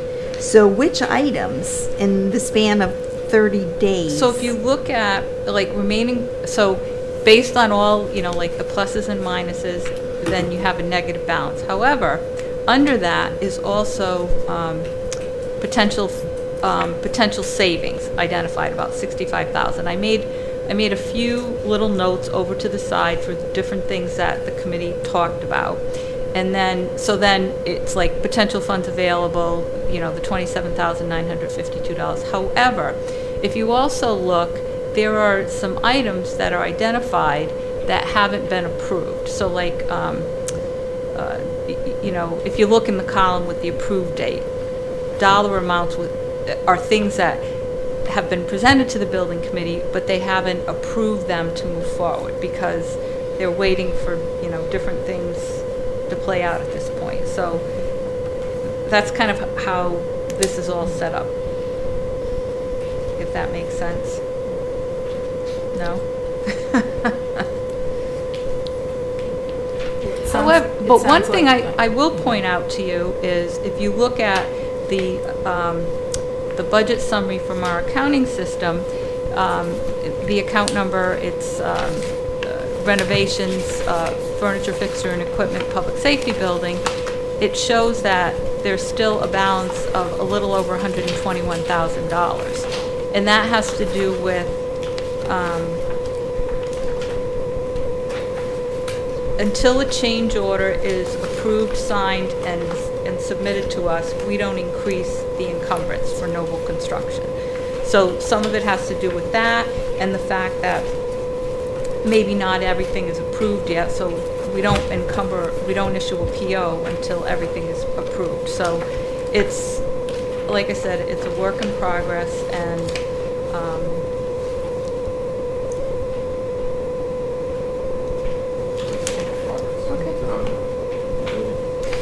So the appropriations that we've made in the past couple of months from the operating budget are not reflected on this schedule, correct? no, they are not. If you look at your... Should they be, is I guess my question. So well, for it's- example, last month we approved a vacuum, a floor cleaning machine, and repairing the sinkhole in the driveway for $17,000. Yeah, in the general fund, those funds are encumbered, so it's reflected in the general fund report. This is, just tracking of the project funds, Well, wouldn't that that you be provided. part of this project though? The building committee nor Noble have anything to do with the things we appropriated last time. Sure they do. It's when we asked the question about the vacuum cleaner, it was specific to that building. It's specific to the building, but it's not in the purview of the building committee. It's not their budget. So this is just from the building committee. Project. Okay. So we'll have to make some, off-book entries just to track it then. So thank you. I'm happy to do that. All right.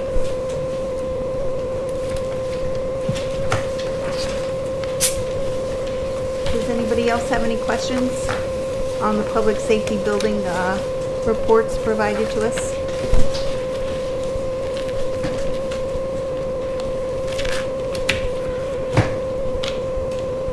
Okay, if there's no further questions on that, I think that was the last item that we had to discuss with the finance director.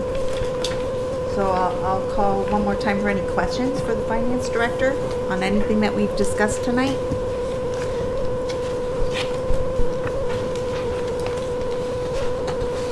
Okay, if there's no further questions on the finance agenda. Moving on to new business, which is approve the June 30th, 2020 audit as presented. The presentation was made. We can make the motion to approve it, second it, and open it up for further discussion if required. I'll make a motion to approve the June 30th, 2020 audit as presented tonight on July 14th, 2021 to the Board of Finance. Thanks, Ann. Is there a second? I'll second. Thanks, Rich. Is there any further discussion?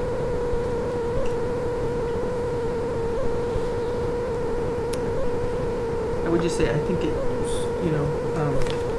good that Anna made up the list showing, the 13 recommendations and how you're going to be, making the changes and along with the recommendations. So thank you for doing that. It's a good, positive step in the right direction. I will say that I'm very uncomfortable with the trajectory of the findings that we are receiving. These are the most significant findings that we've had in the past 9 years that I've been on the board. So I certainly don't like the direction. and I do have concerns, and that's why if I'm asking very pointed questions and asking for very specific target dates and assigned responsibilities, that is why I don't feel comfortable continuing to appropriate funds for different purposes when the audit letter says that management is not able to make the best management decisions based on the financial information that they are receiving. So I read comments like that, and I just find that very concerning. So I think, just as a few years ago, I think the only people on the board at that time were myself and Ann Santoro, perhaps John Birmingham. When we had issues with the purchasing policy, we really had to take a hard stand and make sure that that policy got reviewed, because we're responsible for appropriating taxpayer dollars. And if we don't have information before us that we have confidence in, that's really on us. So I'm going on the record saying I don't like the trajectory of the findings of this latest audit. I think we can do better. I think we must do better. And I think it's this board's responsibility to hold management accountable to ensure that we are producing accurate financial information on which management can make solid decisions. So while I will vote to approve the audit as it was presented tonight, I would like the record to show I am not satisfied with the results and the findings of the audit, and we really need to be cognizant of that plan and keep on top of it.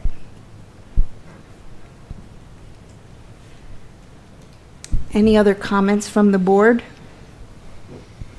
while the motion is open?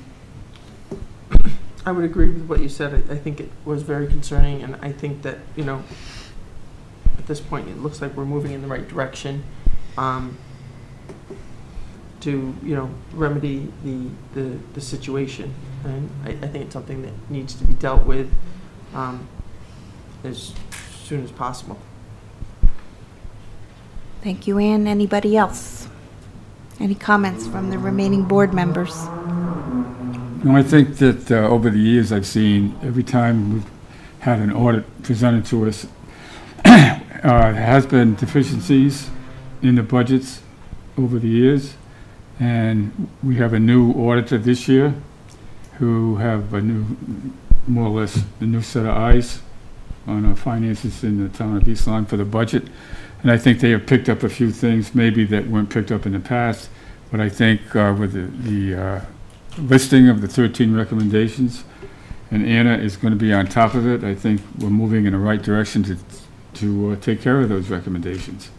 And I'm sure, I don't know if they'll be done by the end of the year, but I'm sure that they will be taken care of from what I've seen in the past. There's probably more recommendations this year than in the past, but I'm confident that there'll be a positive result as we go on in, you know, in the future. Thank you, John. Thank you for your view. Yeah.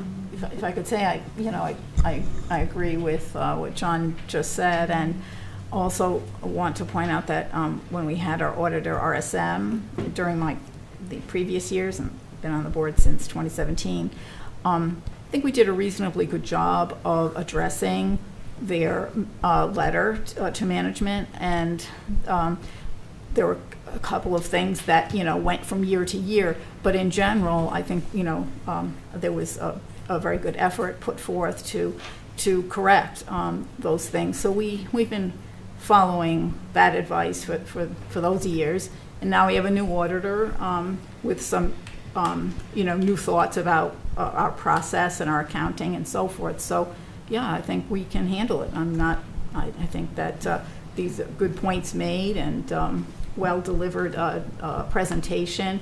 Really appreciated it, and I think we can manage it as a town. So you know, and I'll look forward to working with Anna on our little addendum that we may or may not need to do. So thanks.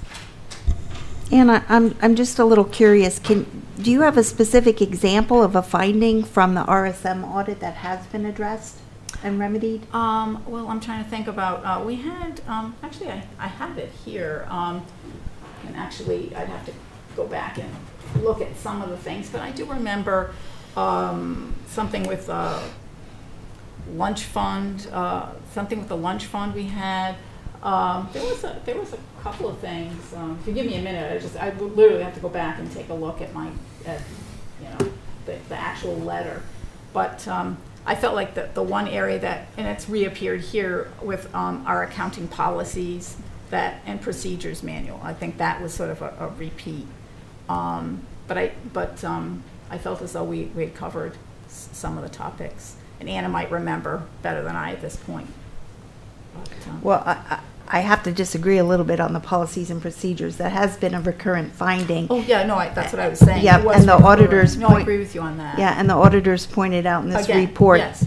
that nothing has been revised Yeah, in no, the past year. Yeah, that was my point. That Yeah. was an example of something that hadn't been. And, Right, because and- I'm looking for and- examples of things that have that been. have been. Yeah, but I'd have to, if you have to give me a couple of minutes to go back and look at that audit letter, and but I didn't think that anything had other than that maybe. Well, I'm a little bit curious about the water and the sewer fund. It seems to me that has come up in previous audits, and there's still that audit finding in the books.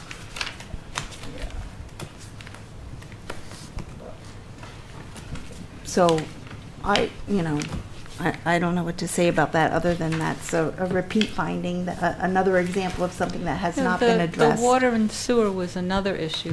This one here has to do with late fees that are on their accounts.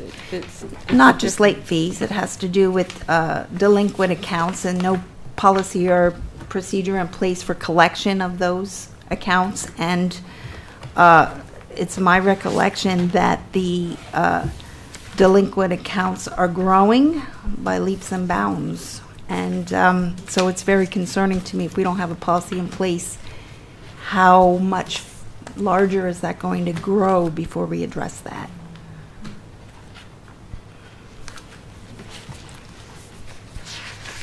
If I could, I did find the RSM letter from last year, and I know there was of concern the purchase orders and invoices. We had that issue a couple of years, and then by virtue of the purchasing policy and highlighting, I believe, in procedures to follow there to just avoid that trap of having, having a sort of inverse order of things occasionally there. So I think that was, and that's been a good thing, because when we did have to review our purchasing policy a year later, we did ask Anna about that trend, and it really seemed to have subsided.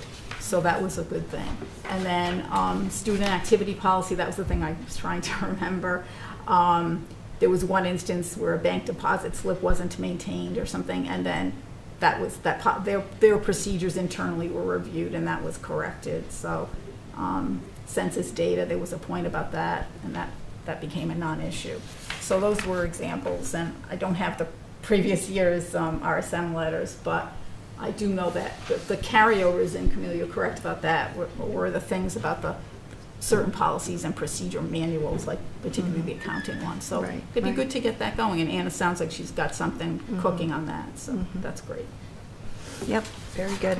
Okay, so I am just wondering if it's at all possible to, we talked about assigning some responsibilities to that grid, if it's at all possible to have subcommittees formed by the Board of Selectmen to tackle some of these policies, since the Board of Selectmen are the policymakers of the town. Is it possible to form a subcommittee to help Anna address some of these? We'll take a look at it. Thank you. Okay. Any other comments from the board? If not, we have a motion on the floor.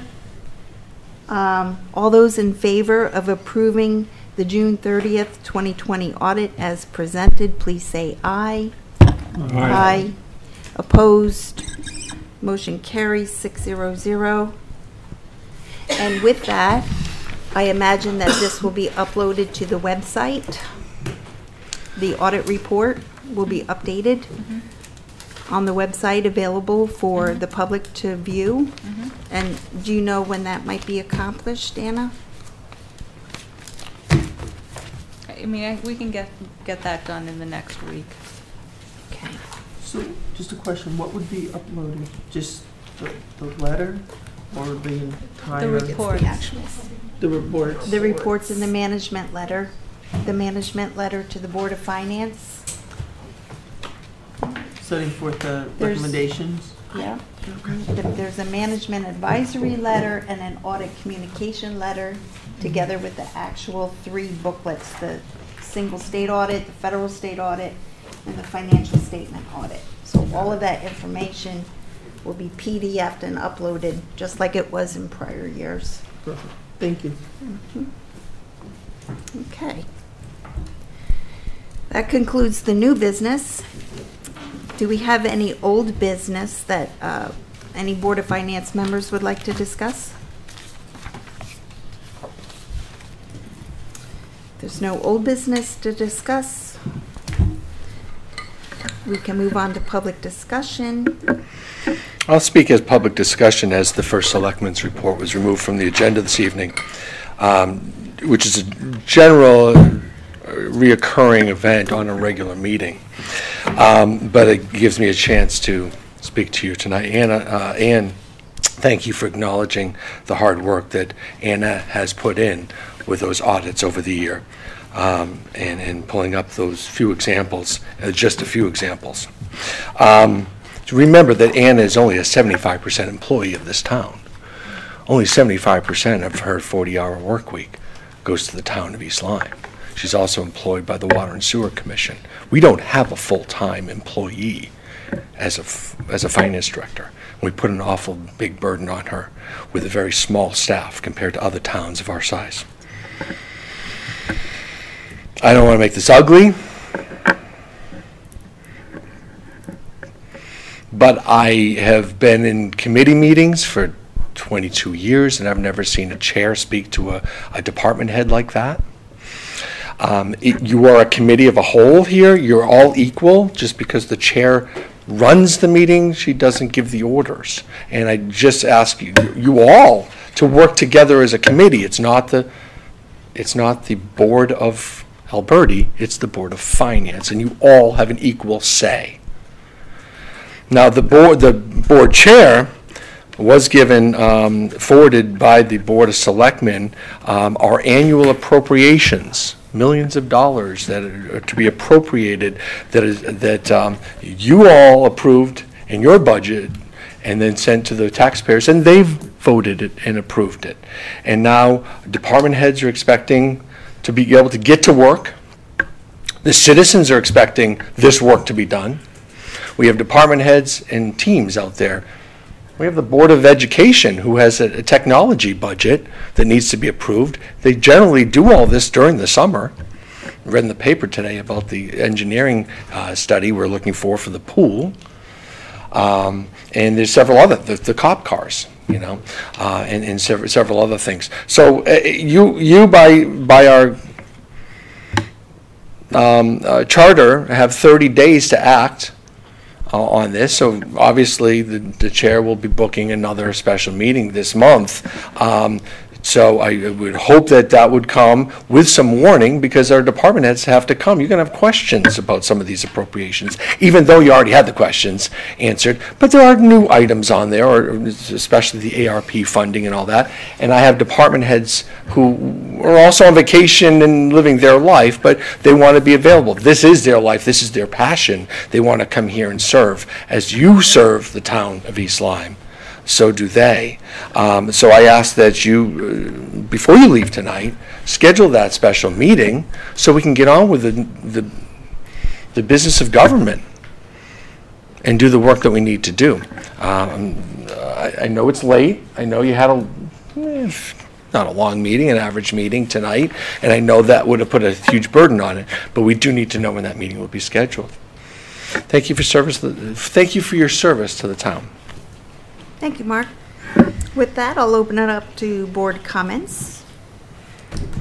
And I will go last, so if anybody else would like to speak, now's the time. Yes, Rich. Yes, I did see a comment in the New London Day from a citizen in regards to town meetings and the accessibility of Zoom hybrid meetings for those who may face some physical restrictions or limitations.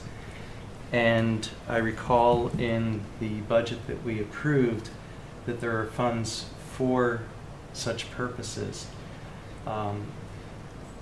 It sometimes, well, for a personal example, I wanted to just watch the Board of Selectmen meeting last week, and I could not find it on the television.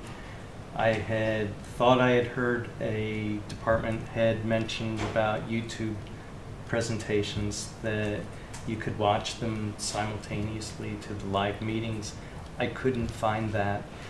I think as we experienced bringing in people remotely through the COVID pandemic this last year, I think we need to be cognizant that we have citizens that for certain meetings, and especially the town meetings where major items are approved for expenditures, that we do try to resume a hybrid meeting as we did for the town meeting for the budget. And that's all. Thanks, Rich. I'm not sure that that was part of our operational budget, but for the hybrid meetings, what I did recall was a $400,000 appropriation request to spend ARP funds that came forward from the Board of Selectmen, of which $13,000 was targeted for that exact purpose, hybrid meetings. But that was not. That was withdrawn. The Board of Selectmen withdrew that so that they could get a better handle on what was appropriate to spend ARP funds on. So I do expect that that will come before this board again to vote on. I'm a proponent of that. I agree 100% with you that we need to make these meetings more accessible. So now, in response to the First Selectman's comments during the public discussion, there is a reason why I removed all of the millions of dollars of appropriation requests from this evening's meeting. The first of which, depending on the participation of the board members, these meetings have been known to go on for at least 3 hours. So we are under a time constraint with the current sanitation department to make sure that our meetings end by 10. So I did feel that if we were going to discuss the audit for 3 hours, that there would not be time to go into, to properly vet millions of dollars of appropriations this evening. And that's why I elected to remove it from the meeting. Tonight's meeting was principally for the specific purpose of discussing the audit. The second reason, other than the time constraint, for removing those items was to get a better understanding from our auditors about the significance of the material weakness that they identified. I think we have a better understanding now, after hearing the presentation, of what that means. We know it's a significant, a material weakness is the most serious finding that an auditor has. That finding signifies a lack of control over internal controls. Without proper internal controls, we are exposed to, quite frankly, fraud. It's spelled out in the management letter that without the proper internal controls, hundreds of thousands of dollars could be at risk by perhaps employees that don't have the citizens'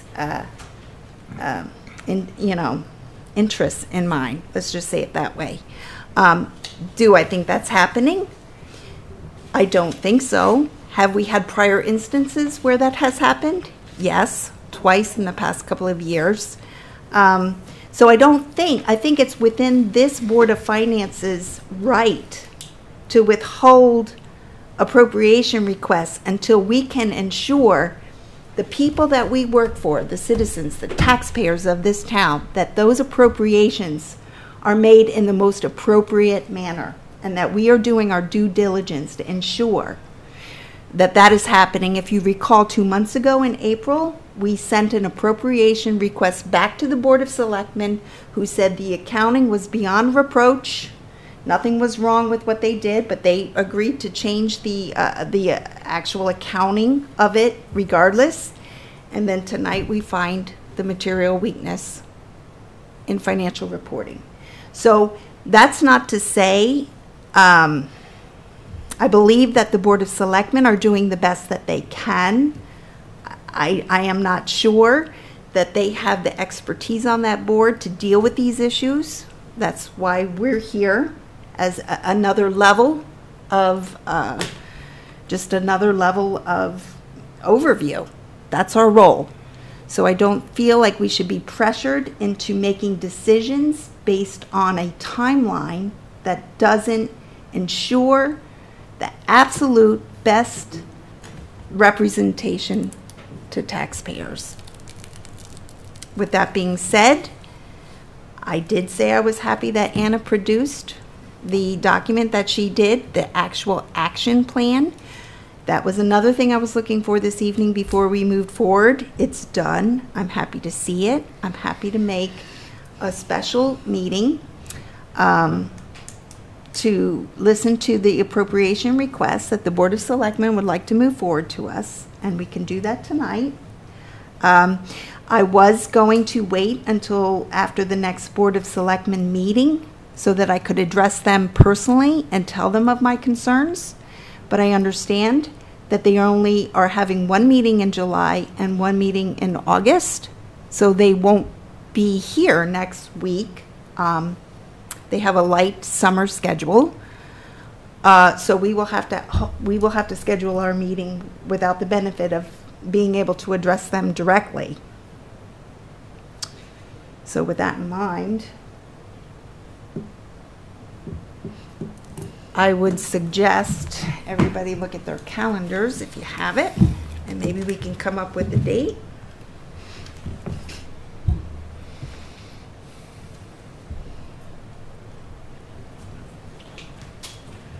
Since the Board of Selectmen are not having their regularly scheduled meeting next week on the 21st, I would imagine this room is available.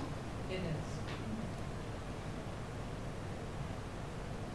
We can convene at 7 p.m. if that's convenient. If not, we can look at the 28th. While the charter says that we have 30 days on which we can act upon a Board of Selectmen recommendation, that doesn't always happen, so things do need to get rescheduled on occasion. It's not out of the ordinary. When are the 30 days up? Does anybody know? Do you know, Anna, by any chance? It would be, it's the Thursday after the Board of Finance August meeting. If it's based on calendar days, including Saturday and Sunday. So our August meeting would be August, like, 11th, you're saying? Our next regularly scheduled Board of Finance meeting is August 11th. Yeah, okay. I'm free next week if you want to have a special meeting. I'm not free on the 21st. I'm actually not free on the 21st either. Yeah, I prefer the 28th. About the 20th? Is Tuesday? 20th a Wednesday or Tuesday? 20th is a Wednesday. It's a Wednesday. 27th is our. What about the The 20th? The 20th, the Yes. Tuesday? Yes, that works. Is Oh. anybody free for the 20th? I'm not available on the 20th. Okay. So next week, this room is available all week. Mondays usually. About the week after? I just checked for next. No, Any okay. other day of next week, like Thursday, excuse me, the 22nd? No, we have a a meeting for the DTC that there's a night, meeting. so we're not gonna be available.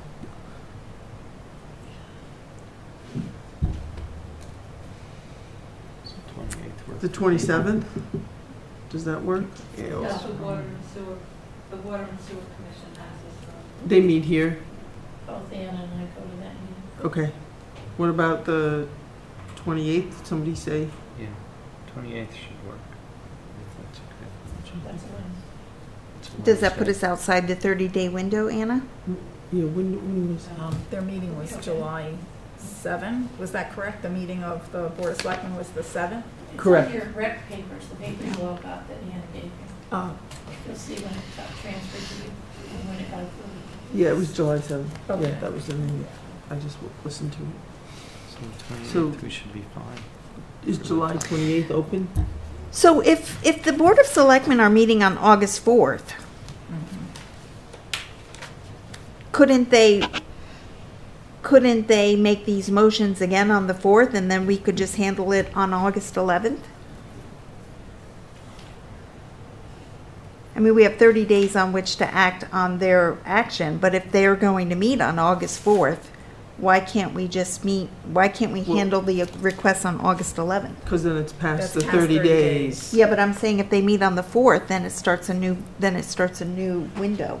They'd have to put it on the agenda. Yeah. and Yeah. I think some of the items on that, that they did appropriate, that they approved for appropriation For town meeting. for, Yeah. back on the 7th, this is Board of Selectmen. Some of them, I would think, are time sensitive in terms of like the pool roof issue, because if something's gonna be done, it's gotta be done before school starts. Yeah. There's a Right. number of things here. I did listen to that meeting, just Yeah. to know, and it did seem as though, I mean, there could be a delay, but it seemed to me not a significant delay would not be helpful at all, because I think some of the quotes that they've gotten for some of the items, under that acquisition program, I don't know when they might expire. There's a number of, things that may be in jeopardy, let's say, if we don't move sooner than later. What about July 28th? Is the room open then? Yes, nobody has a meeting on the 4th. Is anybody available the 28th? I'm free on the I'm 28th. I'm okay on the 28th as well. John, you okay? Yeah. You brought that up Yeah. first. Yeah. Yeah. So- Is that- Don't forget, if you're gonna be long-winded, you're not gonna get through to your agenda. If you're gonna do these, you're gonna be stuck again. Right. Yeah, Yeah. let's do the 28th. What was that, Karen? Well, we No, have- no, I didn't hear the concern. This is the 28th Yeah, of so- July, so, Right. right. Yeah. Yeah. we can So- go If you through were it. gonna put this on your next agenda. You'd Oh, say you Yeah, mean no, so like that's- an August that's- agenda? Yeah, no, I Yeah, don't think no, that that's- works. It's yeah. too late and, Long-winded Yeah. discussing those, Yeah. and Yeah. then Correct. you're just rolling that I got Yeah. all you. Yeah. over the world. Yeah. Yes, So, no, why don't we just, sooner than later. No, I think we already said we wouldn't put it on our Yeah. next regularly scheduled meeting. are you Correct. around? We already said that. So, special meeting on the Peter, 28th. are you around? I think so. Or, Okay. there's no meetings that week of the 26th? There's, the 27th is water and sewer that Hannah and I go to. So we could do Monday, the 26th. Yes. I'm I not. can't. Oh, Yeah. you can't, okay. No. What about Monday, the 19th? No, No? I can't do that. I can't do Usually Mondays. good days. Why not just Wednesday the 28th? Yeah. let's go Well, for Wednesday. well, that works for all of us. I'm just trying to see if there's a sooner date that we Oh, could I get see. together. Okay, I If it's that understand. time sensitive, I'm just Yeah. trying to find a better solution, but All right, what's the date today? Today's the 14th? Right. You said the, Today's tomorrow, the 14th. yeah, it's too soon. what we could do this evening is vote to add an item onto tonight's agenda and at least get the Board of Education out of the way to make the next meeting that we have shorter. So the items, there are several items on the agenda that all require a town meeting, so. Oh, so you want to make sure they all get, They need to so be it doesn't all matter. together. Public, Yeah. published. Okay, gotcha. Yeah, okay. So, I mean, is the 28th, All right, that's the enough time? 28th. It looks Yeah. like that's gonna work for Yeah, a the lot of 28th. reasons. Yeah. August meeting. Okay, the 28th, At 7 PM. 7 PM. Okay. So the 28th? 28th. Yep. want to start earlier in case? 6:30 or 7? I think so. I don't think. That's it's the in- only thing on the agenda are those appropriation requests. I can't imagine it would take more than an hour, Yeah, because most of them did get approved Yeah. go already, through, so it's, vetted, they've yeah. been vetted already. They've already To been- death in the budget cycle. Yeah. yeah, No, they've already gone through. Their Okay. meeting's short, that BOS Yeah, meeting was yeah, I about an know. hour Yeah. plus. So Exactly. Wednesday, July 28th, sorry, Peter, Okay. another Wednesday, Yeah. 7 PM. Yeah, okay. Is there a motion to adjourn this meeting? So moved. Is there a second? I'll second. I'll go ahead. All those in favor? Aye. Aye. Thanks, all right, thanks, everyone.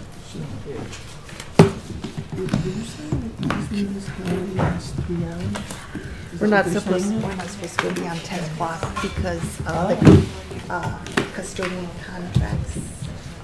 The custodial contract. You know,